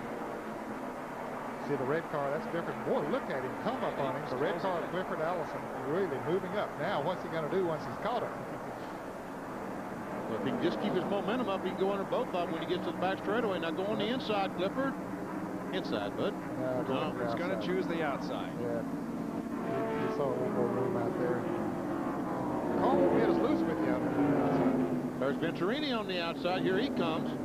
He's one of those who was just on pit road and now fights his way back up through the traffic. Bill Venturini from Chicago, the defending series champion of ARCA. Big gutsy move, Clifford Allison. It was. Up there, going up on the outside. A lot of confidence in not only in himself, but in the race car as well. A black car we see right in the middle of the screen. I think that's Glotzback as he tries to work his way back to the front.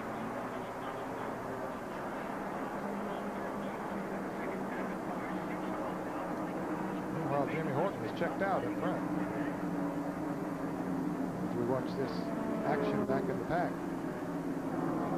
The 22 car, the orange and yellow car, is Billy Thomas. Here's Bill Venturini to the inside of Clifford Allison. So Allison's sort of lost his momentum. That's the 21 car. Bobby Bowser on the inside. Bowser, the left side tire is almost down on the apron. And you're right, there's Glotzback in the black car. Boy, look at Glotz. Oh, man.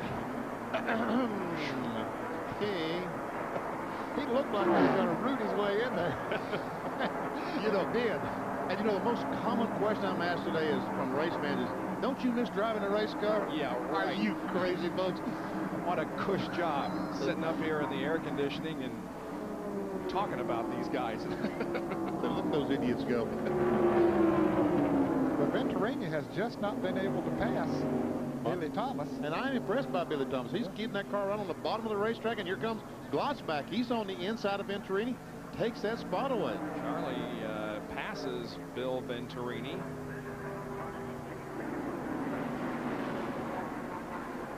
The Billy Thomas car looks like it is handling very, very well. Let's see what Charlie can do here, though. Looks to the inside, going in one. I was hoping that Billy realized that he was there because he's been hugging the inside, and that's what looked like where Charlie wants to run.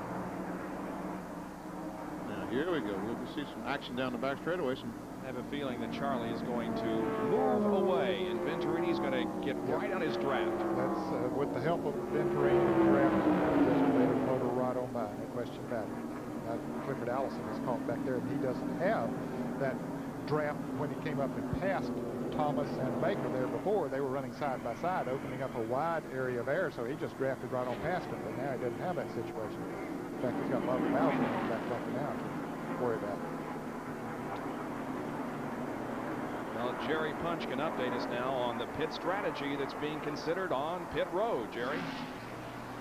Bill Venturini's crew chief, Phil Hammer, was saying that Bill didn't want to abuse the car. He wanted to wait on Charlie Glotzback, who he knew was coming in a hurry, so they could have a partner and draft back toward the front. Now Glotzback has gotten around Venturini. They should be able to hook up, hopefully, and run down Jimmy Horton. That's their strategy. We'll see if it's going to work. Back up there. That's exactly what they're doing. They're 5th and 6th. Glotzback and Venturini are hooked up in a draft.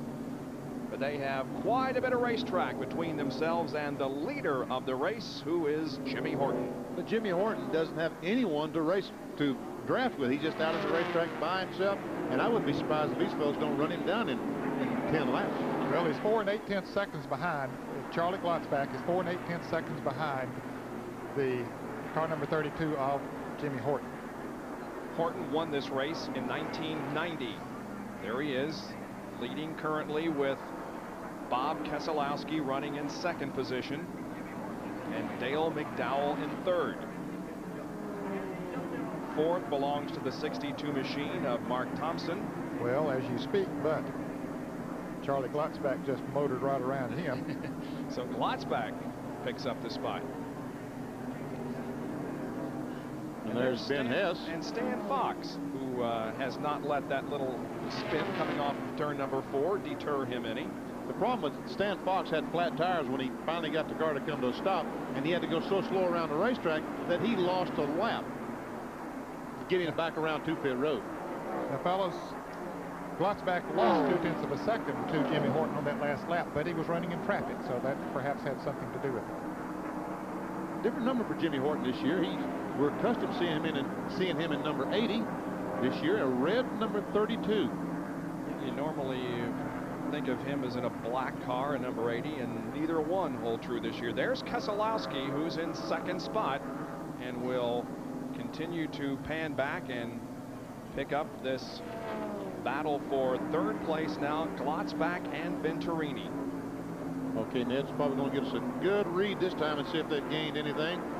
Horton is pulling away. You're kidding. Yes, sir. He's 5 37/100 ahead now. That's surprising. Running all by himself. Yep. That is a shot. Just motoring right on. And Glotzback and Venturini are really coming up through. You know, they're running good and fast. There's Bowser and Mark Thompson. That the black car in front, I think, is Mark Thompson. That's Bobby Bowser. The blue and white 21, LS Builders. And then Clifford Allison. As they go on the high side of the number 15 car of Craig Rubright. We understand that Stan Fox's car now is smoking. There it is on the bottom of the racetrack. In fact, Stan Fox is headed toward the pits.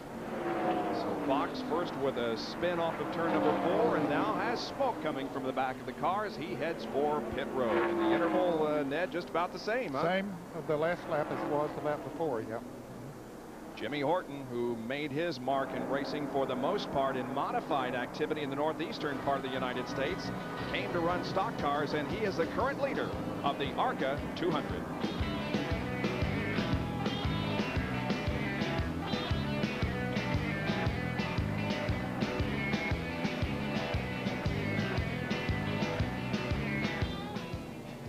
want to see that. Oh, Hillenberg.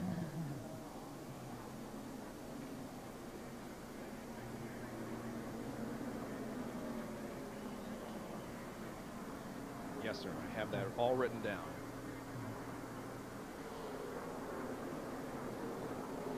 I just about said spin. Ooh, good thing I didn't. Oh, he's in trouble.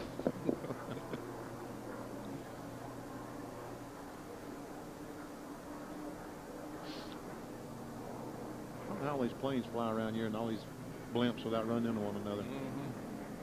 ATC, I guess, keeps him straight up there. We haven't talked much about Joe Boer today, have we? We can talk about how he raises some of the finest popcorn in the Joe, world. if you got that recorder going on that satellite, get moving, boy. He gave me a sample of that not too long ago, and it's good stuff. Yes, sir. Hey, look at this. Good old Montmorency, Indiana boy. Montmorency, huh? Yep.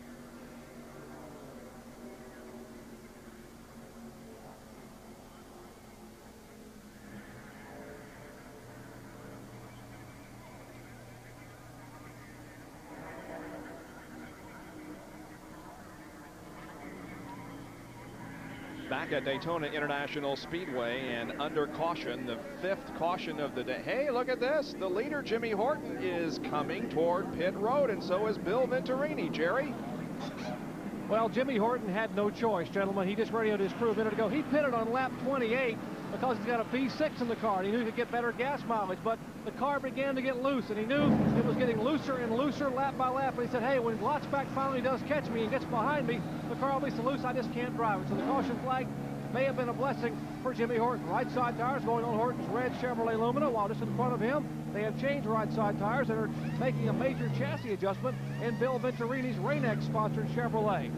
Now they're looking at the left side tires, and they will not make a left side adjustment. They still having trouble with the right front tire. Now the jack is down on Venturini's car. They will come around, and yes, they will change all 4 tires. They have now just about completed service on Jimmy Horton's car. Veteran crew member Bill Wilburn. And now the car stalls. Horton's car has stalled. They are pushing it. It refires. And yes, he's back in gear and headed down pit road. As Venturini's car now gets back in gear, and he too will head back to turn 1. Both Horton and Venturini move on to the racetrack once again.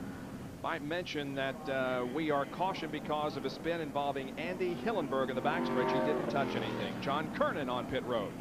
Well, Bob Keselowski has now taken over the lead, and Ron and the crew have just been, well, there you go. You see heads, tails. They don't know. We'll sneak in here and talk to Ron just a minute. I just overheard you say, well, what do you think? We're in the lead now. Can we make it? Do we stay out? What do you do?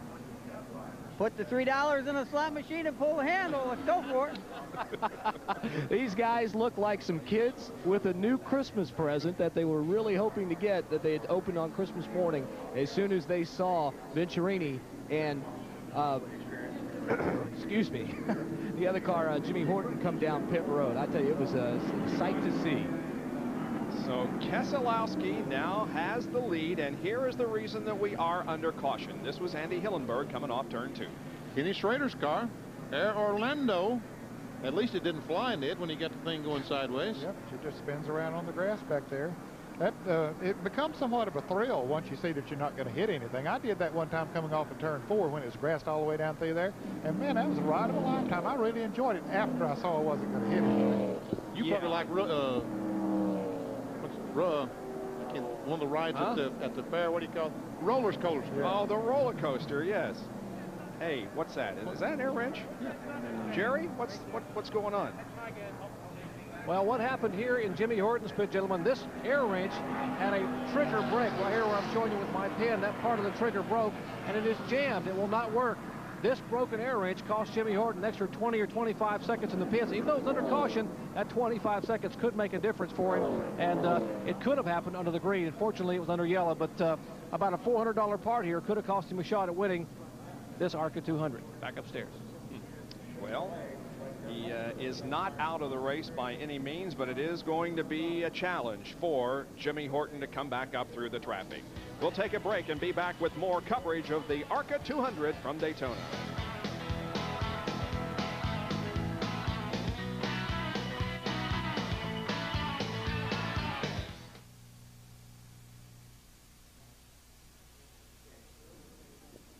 Yep.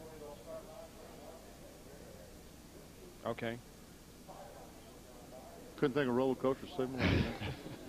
And Neil was talking to me, and I couldn't help you. One to go.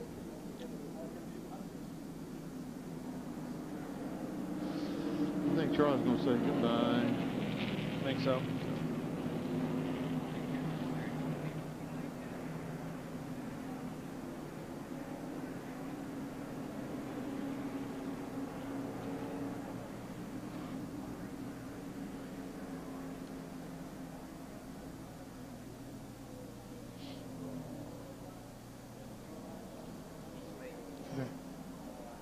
I think McDowell lost a lap in the pits. Did he really? Yeah, I think he did. He made a couple of pit stops and had the hood up there a moment ago, and then they're just now going out, and the field has gone by.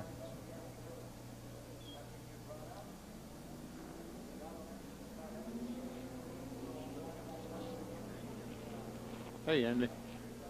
Andy.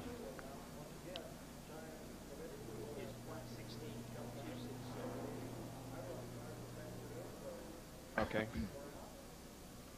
Charlie Baker in car number 93. Truck driver Charlie Baker. Baker? Youngsville, North Carolina. Did you notice a while ago, instead of Chickamauga, they had Brooklyn, Michigan? What now? Okay. All right.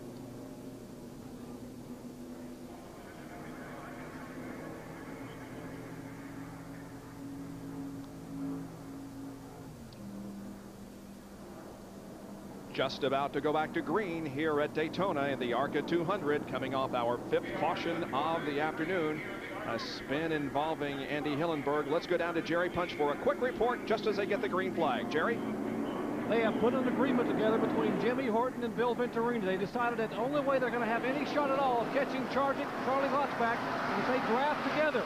They decided, okay, we'll draft together the car number 32 and 25. And once we catch Glotzback, it's anybody's ballgame, every man for himself. Right now, Glotzback is in 2nd position. The leader of the race is the Chrysler product driven by Bob Keselowski. The 32 car, there is Horton. Boy, he's going pretty well up there, but he doesn't have Venturini with him. Venturini got hung up behind a slow car, and Jimmy Horton is almost half the back straightaway in front of Venturini. I don't know if Venturini can catch him. I don't think he can. He might be able to in traffic a little later, but he certainly is not in the draft of Jimmy Horton at this point. Horton is coming on strong. But there's Venturini on the left side of your screen. You can see how much racetrack there is between them. So that strategy just simply did not work. Here comes Venturini.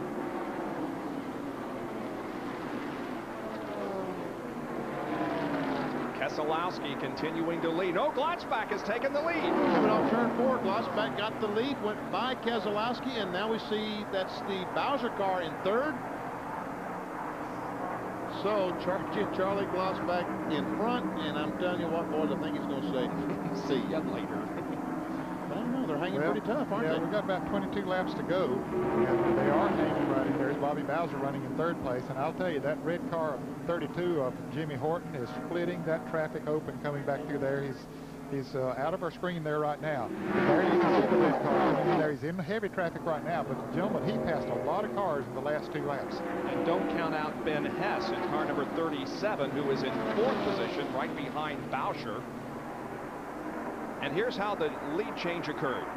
This is going in turn 3, and Glotzback goes on the inside, and Keselowski has no choice but move up, and Glotzback has the lead. T.W. Taylor coming in for an unscheduled pit stop. I haven't said anything about him today, but that 32 car of Jimmy Horton, fellas, is coming up through that traffic. Now, we're watching the first 4 cars here, all experienced drivers, and there's Horton in the car number 32. That's Brevac. Bob Brevac right in front of him, the car 34. But look at Horton move right on the inside as he's done everybody else he has caught. Now, you see a good bit of daylight there before he gets up to any other cars that he's doing this with really without the advantage of any other race car to draft with. He's done it on his own. But he doesn't need to run beside that car long. He don't want to. I mean, he can't help it right now. He'd certainly like to get on that in front of Brevac. And I think he's going to do it going into turn 1. 2 laps ago, he restarted in 20th position. Now he is 8th. But up front, it is still Charlie Glotzback leading Keselowski and Bowser and Ben Hess. Now our AutoZone race recap to this point, as we have now only 20 more laps to go in this 80-lap event. 60 laps have been completed as Glotzback comes down to complete lap number 61. 19 more to go. Our race summary shows that Keselowski was the leader at that point. One of 54 had led one of 54 laps, 5 caution periods for 25 laps, 6 lead changes among 4 drivers, and the average speed 116.26 miles an hour. Those that have led laps include Glotzback, Horton, McDowell, and Keselowski. And out of this ARCA 200, several cars, many of them because of an accident over in turn number 2. However, we have had no reports of any driver injuries in this race. Now, Bowser is trying to get 2nd position from Keselowski coming off the 4th turn. Oh, Bowser a little bit squirrely. Hasn't got the position nailed down. Now he does. Bowser goes to 2nd. And Ben Hess tries to go by on the inside. The door was closed for just a moment, but there the red car on the very back, Ned, you're right, is Jimmy Horton. He gained 0.6 of a second on the last lap. Of course, he had picked up the draft of the lead pack, but that guy is flat driving his heart out. Jimmy Horton, look at him now. He'll catch Keselowski there in the car number 29. He'll figure out which way he needs to go, and he'll just motor on by, I think. Boy, the last 19 laps of this race are going to be sensational. There's Clifford Allison in car number 12. He's doing a very respectable job.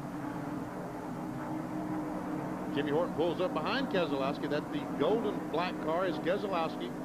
That's Ben Hess, the black and red car in front, and the red car behind Jimmy Horton, who started 20th and is now running. Well, he's about to go to 4th. Good gracious. There's the leaders. The black car is in front. Bobby Bowser 2nd, Ben Hess, and Jimmy Horton. Wow. These 2 guys are pulling away. But Bowser doing a good job up there. Picked up the draft off Glotzback after he moved into 2nd place.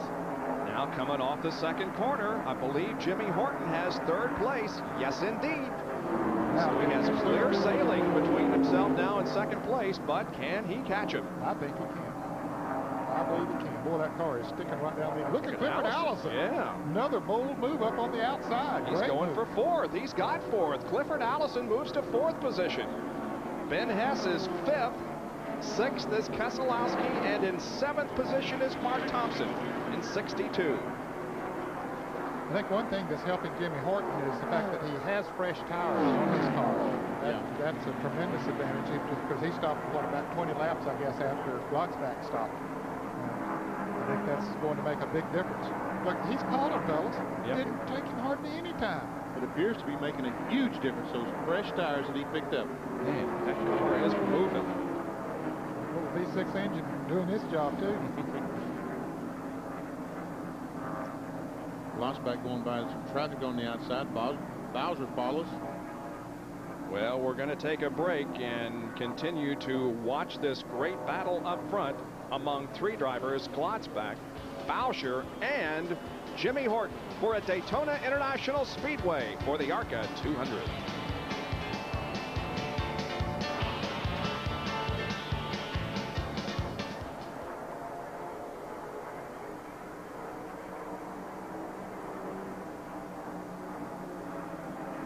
Just as you rejoin us here at Daytona, we have another accident, this one in turn number 4. And it is our 6th caution period of the afternoon, and I am not certain right now who it is. Obviously, it's a Ford, but I can't see the number. And Alan Pruitt, I believe. The second digit, I believe, is a 6. Let's see who's going to take the... Here comes the leader for the... Caution flag is out, and Glotzback will maintain the lead. Look at the tire tracks. There was contact with the wall there between the Daytona and the USA, and then the car continued down the banking and came to a rest in the grass off of turn number 4. Looks like he hit that wall pretty hard, too, Bob. It does. Looks like the car just shot right toward the outside retaining wall. He was in a rather low groove. He's lost the car. See, the car is spun somewhere back there, has come down, hit the apron. There you see where the car is spun. It comes down on the apron. And what happens when these cars hit this flat apron? They shoot back across the racetrack into the outside retaining wall. But you can see where he lost it, came down on the apron, and starts back across the racetrack. It is number 96. That's Alan Pruitt. You are correct. There he is, out of the car, walking toward the ambulance. He looks to be in good shape. Smiling, saying, boy, that was an interesting ride. No. He's not smiling, believe me, because you can't believe how hard those walls are at 130, 40 miles an hour. He was probably running at least that fast when he got there. I guarantee you, I don't want to find out. From Hickory, North Carolina. Up in your neck of the woods, huh? Yep. Johnny Knupp is his crew chief. Had himself a good run going here today, but unfortunately... Yeah, let's see. He was back in 23rd. He was the first car not on the lead lap and began this race from 8th position. Here's Dr. Jerry Punch on pit road. You know, Alan Pruitt, you said, is from Hickory, North Carolina. He's an electrician for the Catawba County school system. He has a lot of little boys and girls probably watching this telecast and pulling for him, and they're good to know that he is okay. He assembled a pretty good race car in operation. He bought that car from the Wood Brothers, the famed team out of Stewart, Virginia, and the engine in that car was a Junior Johnson engine from J.B. Raines, because his next-door neighbor outside of Hickory is a fellow by the name of Mike Beam, who is the crew chief for Sterling Marlin. So Alan Pruitt had a pretty good ride going, and now it's over here at the ARCA 200. Let's go up to John Kernan.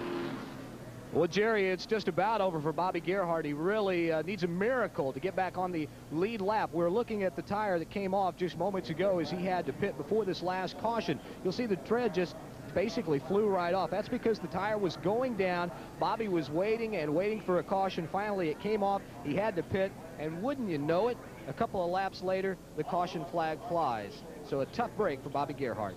Bobby Gerhardt, another driver from the northeastern portion of the United States, as the 96 car of Pruitt is off the racetrack now. Gerhardt was the Rookie of the Year in ARCA competition in 1988 and finished 12th here in this race last year. So once again, the field is being reassembled for a green flag and a restart. We are just about 13 laps from the end of this event, and right now it's anybody's race. We're at Daytona, and we'll be right back.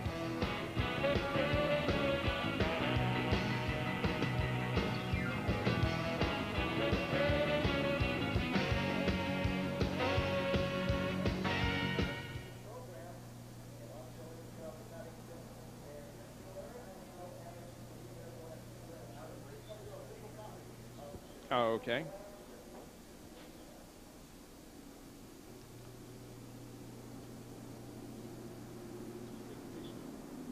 Yeah. Actually, it's Benny's hat.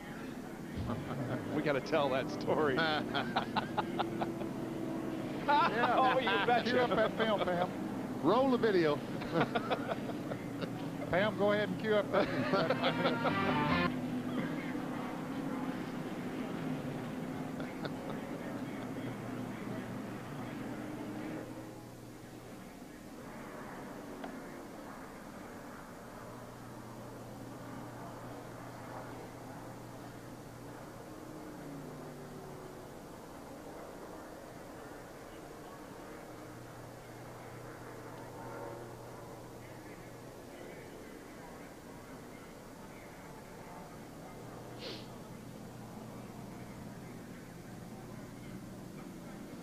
Okay. Oh, okay. Right.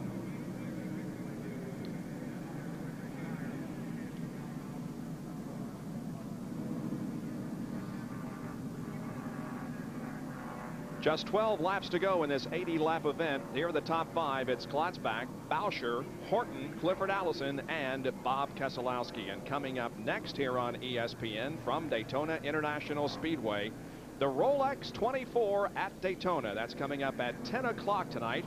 We'll recap all the activity from that 24-hour event held last weekend here at Daytona. The Rolex 24 at Daytona at 10 o'clock tonight, Eastern Time. And the blimp shot once again, Airship Shamu providing the excellent pictures from overhead. That's a rather large airship, isn't it?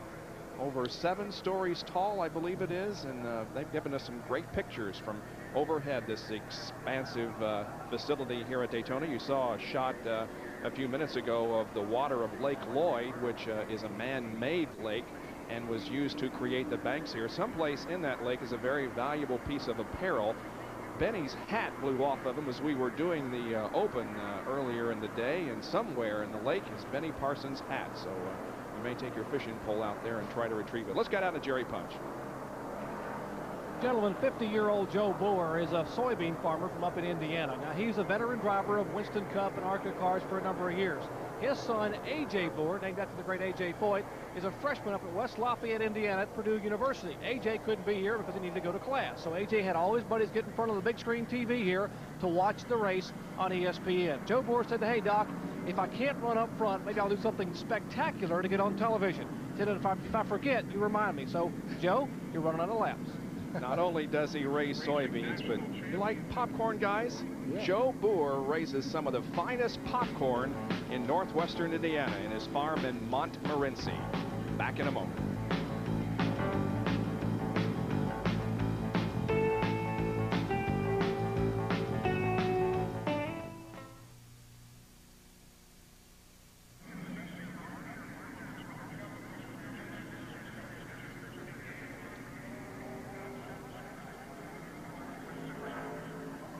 Bob Jenkins, Benny Parsons, Ned Jarrett, John Kernan, and Dr. Jerry Punch back at Daytona International Speedway. We're part of Stock Car Speed Weeks this year with the ARCA 200 today, qualifying tomorrow, the Grand National race next weekend, and we're about to go green, Benny. Let's get up. I'm excited. This is the end. 10 laps to go as they come down. 70 laps have been completed. We're on lap number 71. Here we go to green, and Klotzbach doesn't have a particularly good start as Bobby Bauscher moves to the outside, and Bauscher may have the advantage in turn 1. He does. And here comes Jimmy Horton up on the outside trying to take over second place. Jimmy Horton has been having trouble getting started. Klotzbach has been having trouble on restarts all day. Now then, who is going to have the best car as they come off turn 2? Is it Klotzbach or is it Horton?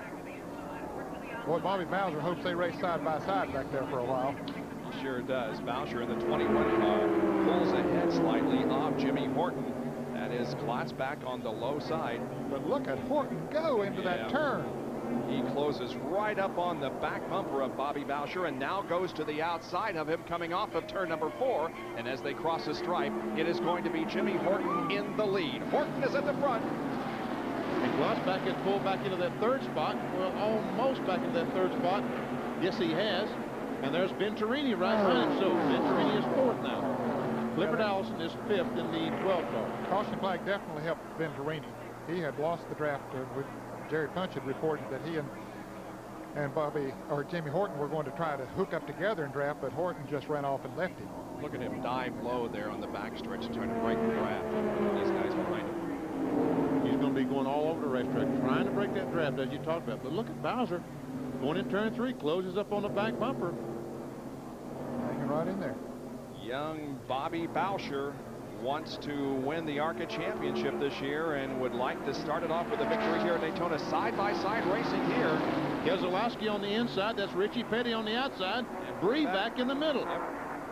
Well, Richie's hanging on out there. Petty's doing a fine Yes, he job. is. No, he didn't let those guys intimidate him. He just went right on in there. He's in 7th position. Richie Petty is in 7th place. That was a pretty bold move to stay up there on the outside going into that turn 3 abreast. Reback and Keselowski are side by side.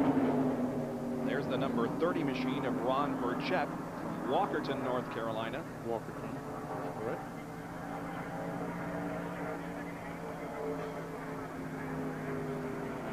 Petty trying to keep these guys behind him. And Keselowski has the lead, but here comes Brevac back on the outside. Now this is what, 7th, 8th, 9th, 10th that we're looking at. Only 7 laps to go. There are those running up front. Bowsher, it appears, slows there as he came off of turn number 2, and Klotzbach closed in very, very quickly. I think he slipped a little bit, Yeah. Bob. I think the back end slipped just a little bit on him, and maybe had to lift. And boy, when you lift with these carburetor restrictor blades, it hurts. Okay. There's Keselowski and Breback as they're side by side, and there comes the 30 car of Burchett. Ron Burchett races my son Kevin up at the Caraway Speedway down at Myrtle Beach Speedway in the NASCAR Late Model Stock Series. 7th, 8th, 9th, 10th on back with this group of cars. Keselowski goes to the outside of Richie Petty to try to take 7th position away. And I believe he's going to do it. Yes, he does. Richie's going to try to pick up his draft now. They're really bad for the 7th spot. 7th spot. And from there on back through about 12th spot. A lot of action. Yeah, it's anybody's race there on back. 5 laps to go the next time by.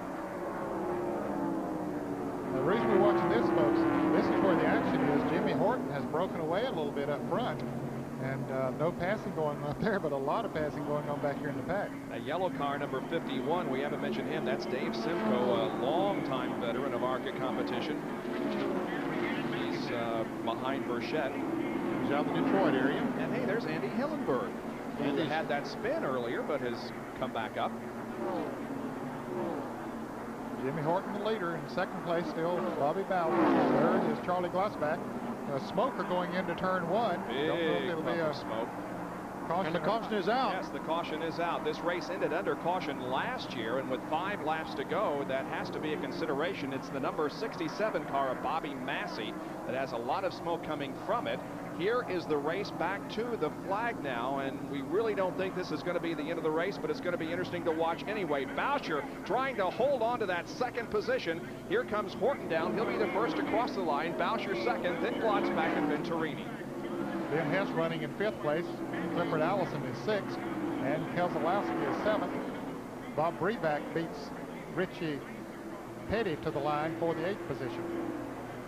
But there again, we're not saying this race is over, but that's the way they will line up. This is the 7th caution period of the afternoon. We have had some accidents. We have had one pretty massive crash over in turn number 2, but no injuries to any of the drivers. Andy Gensman was our most serious concern as his car turned over and then caught fire, but he climbed out okay, and so it's been a very safe race and a very competitive one, and it isn't over yet. The ARCA officials are going to check the track very quickly. We'll have probably a couple of laps of green when we come back to Daytona.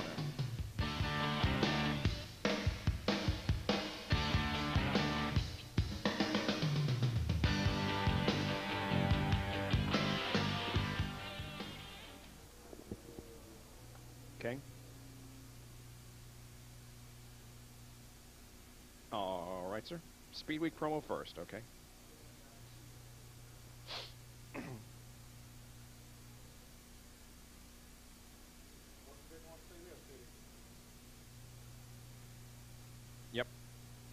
Okay. I wonder if should we mention that that's going to be a call-in? Is that confirmed enough? Okay. All right.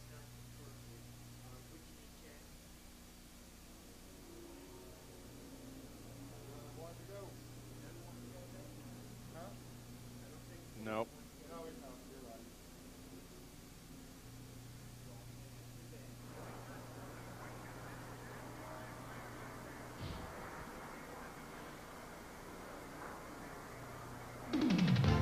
In addition to all the events we're covering here at Daytona, join us for a special edition of ESPN Speed Week, live from here at the World Center of Racing next Saturday night at 8 o'clock Eastern Time.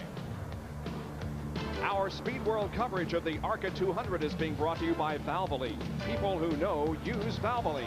And by Smooth Busch Beer and easy drinking Busch Light. 77 laps have been completed. There has been no indication of green next time, so let me tell you what's going to happen. All right, Benny. The next time by, Doyle Ford is going to signal 1 lap to go. That's lap 78. 78. The next time by, he's going to throw the green and the white. One lap for the money. You agree with that, Ned? Yeah, I think that's what'll happen. Let's go to the pits and Jerry Punch. Gentlemen, remember last restart, Charlie Glotzback got jumped a little bit by Bobby Boucher. He just told his crew a minute ago that I missed the shift, guys, in that last restart, but don't worry, guys, on this one, it won't happen again. Aha. I thought he'd had trouble a couple of times today, but maybe just that last time he missed a shift. And, you know, you would think that after you do that a few thousand times, it would be just almost impossible to miss a shift. But believe me, it isn't. As long as he's been driving, man, he's been around this place and a few other tracks a few times. He first ran in any type of race back in 1957, and his first ARCA start was in 1959. We're talking about 53-year-old Charlie Glotzback from Sellersburg, Indiana. 1 lap signal has been given. So next time around, the green and the white, 2.5 miles of racing. Glotzback's been racing longer than Richard Petty. Petty didn't start till 58. Yeah. That's right. He started in 57. Right. Yep. That's exactly right. Yep. As I mentioned earlier, he has 4 Winston Cup career wins. He won at Charlotte in 68, at Michigan in 70, here at Daytona in a qualifier in 71, and in Bristol in 71. As far as ARCA competition is concerned, he has visited victory lane on 7 different occasions. Last year in this race, he finished in 38th position. He will restart this one in 3rd. Who has the advantage here? You've got a V6 sitting up front. You've got a Ford sitting there in 2nd place and a Chevrolet with V8 in 3rd place. Who has the acceleration advantage if nobody misses a gear? I think the V6, because I think they have a little bit larger restrictor plate than the V8s, don't they? Yeah. So I would think that he would have a little bit of advantage, and then whoever has the most power of those next 2 cars, be it Bowser or Glotzback. So you think that Horton's going to win? Okay, well, we'll see how good you are at predicting here in the first race of our stock car coverage in 1992. Yeah, I think Horton's going to win, although Bobby Bowser got an awfully good start there a while ago. And he's going to try to do it again. We'll see. But now they can't afford to get too over-anxious. Jump the flag, they'll get black flag. That's right, because they aren't supposed to get on the gas till they get to the green grass that starts right there. This green grass, that's when he's supposed to stand on the gas. He's on it right now, and you see it pulling away from Bowser. Boy, that little V6 did take off. Green flag is out. Glotzback again with a poor restart, guys, and Bill Venturini is about to take 3rd from Charlie. Yep. So Horton has the lead. Then comes Boucher, Venturini and Glotzback behind him. And yep, it looks like that Jimmy Horton is pulling away. And Bowser was just hoping that the 25 and the 28 would get side by side. They did not. And Venturini's trying it on the outside. Oof. Boy, the battle is going to be for 2nd, 3rd, 4th, and 5th on back, it appears, as Horton is going to be on his way to victory. He keeps the car very low on the racetrack. But Bowser's gaining. Bowser's gaining on him, but I don't think he has enough time. Venturini closing in on Boucher. Here it comes. They settle the score in the ARCA 200, and it's going to be Jimmy Horton winning. Boucher, Venturini, then Hess, followed by Clifford Allison. Yeah. Glotzback dropped all the way back to either 6th or 7th. From 3rd. Boy, he got an awful another bad start. He sure did. Well, Jimmy Horton has won the ARCA 200, beginning our coverage of stock car racing in 1992 here on ESPN. And in the last 4 years, guys, there have only been 2 winners of this race. Hess won it in 89, Horton in 90, Hess in 91, and Horton in 92. What does that sponsor say? Is that Active Racing? Is that the sponsor on the side? That's what it says. Yep. That's great job for... and Loy Allen, remember the poll said all he wanted to do is run 200 miles? There he is. Yep, and he cars in one piece. 14th unofficially, the final spot for the pole sitter, Loy Allen Jr. Let's go to pit road. Bob, we're with winning crew chief Billy Wilburn, and we're got a heck of a driver out there. Just a great job coming back after that one pit stop, put him back. Yeah, Jimmy did a great job today. He really drove the car well. We had to go to the back twice. We elected to take on 4 tires late in the race, and we didn't know if we could come back, but he did a super job. And Active Racing, they put him in the ride this year, and hopefully he can take it, do some more running just like he did today. Now, wait a minute. Were you guys sandbagging me at the beginning when you said, hey, we can go the distance without fuel? Well, we couldn't go the complete distance, but with the V6, we had an advantage on fuel mileage that was substantial over the V8s, and if the race goes green, we can eliminate most of the guys simply because of that. Well, there goes Jimmy Horton to victory lane, and we'll let you, Billy, get over to victory lane. A well-deserved celebration about to happen in victory lane, Bob. All right, John, and we will join the celebration there when we come back at Daytona International Speedway. Jimmy Horton has won today's ARCA 200.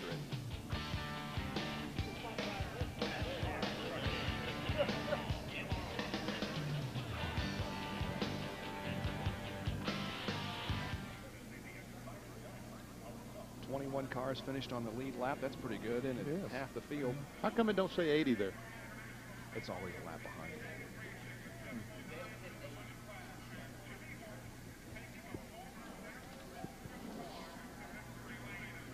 Yeah, as a matter of fact, a lot better. Yep. How we do it on time? Good.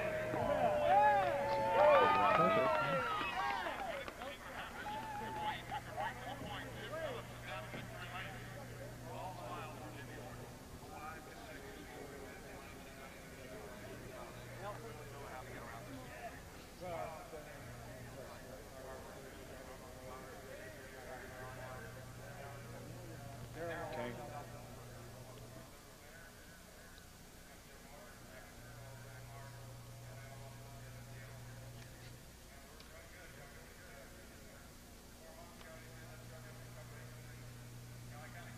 Unofficially, 14th. What? 14th, Kenny? Yeah.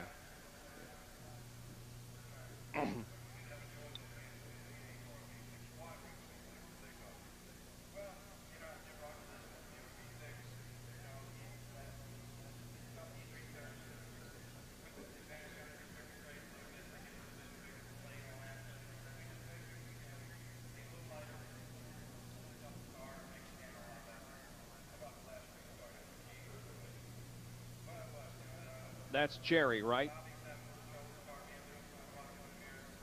Yep. Okay. Yep.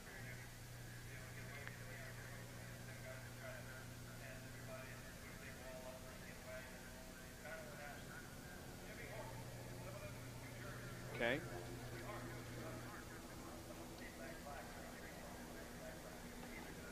Okay.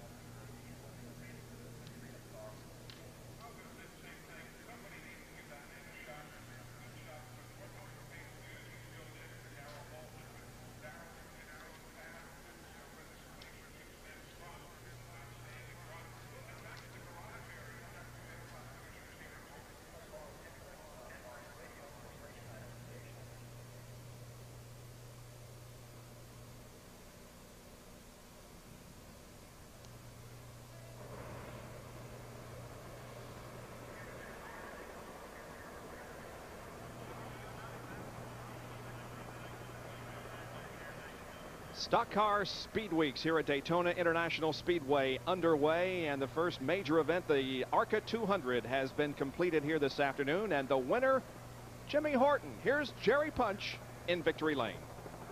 And Bob, as expected, they are all smiles in victory lane. Jimmy Horton, congratulations on the tremendous win. Oh, thank you very much. You know, it's just happy to be here again.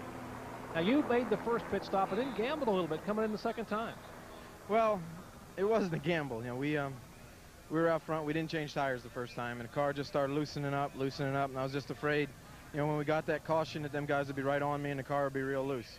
So, you know, I wanted to come in, and we made the choice of putting 4 new tires on and take the gamble of getting back to the front. You know, we're just as quick as the leaders were drafting by ourselves, so, you know, it was a gamble. You know, we needed a couple cautions to help us, which we got, and, you know, it's just like playing cards. You know, you just got to keep betting on that ace. Now, you gambled a little bit on the engine selection as well. You chose the V6, one of the few drivers to pick a V6 here. Why?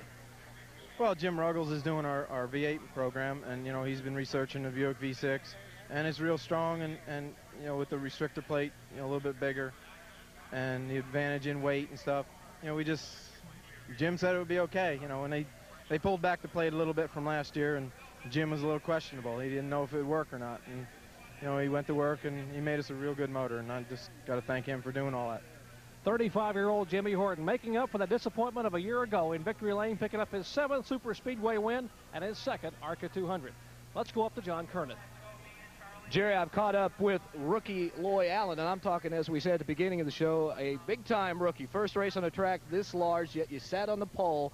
You did what you wanted to do, though, didn't you? I did. I think the whole crew did. We wanted to come down here and just finish the race and take the car back home and just, you know, finish and make a good race. And I think that was a compliment to everybody that helped. Robert Yates, David Iff, Red Farmer helped me during the race. It was really a compliment to everybody.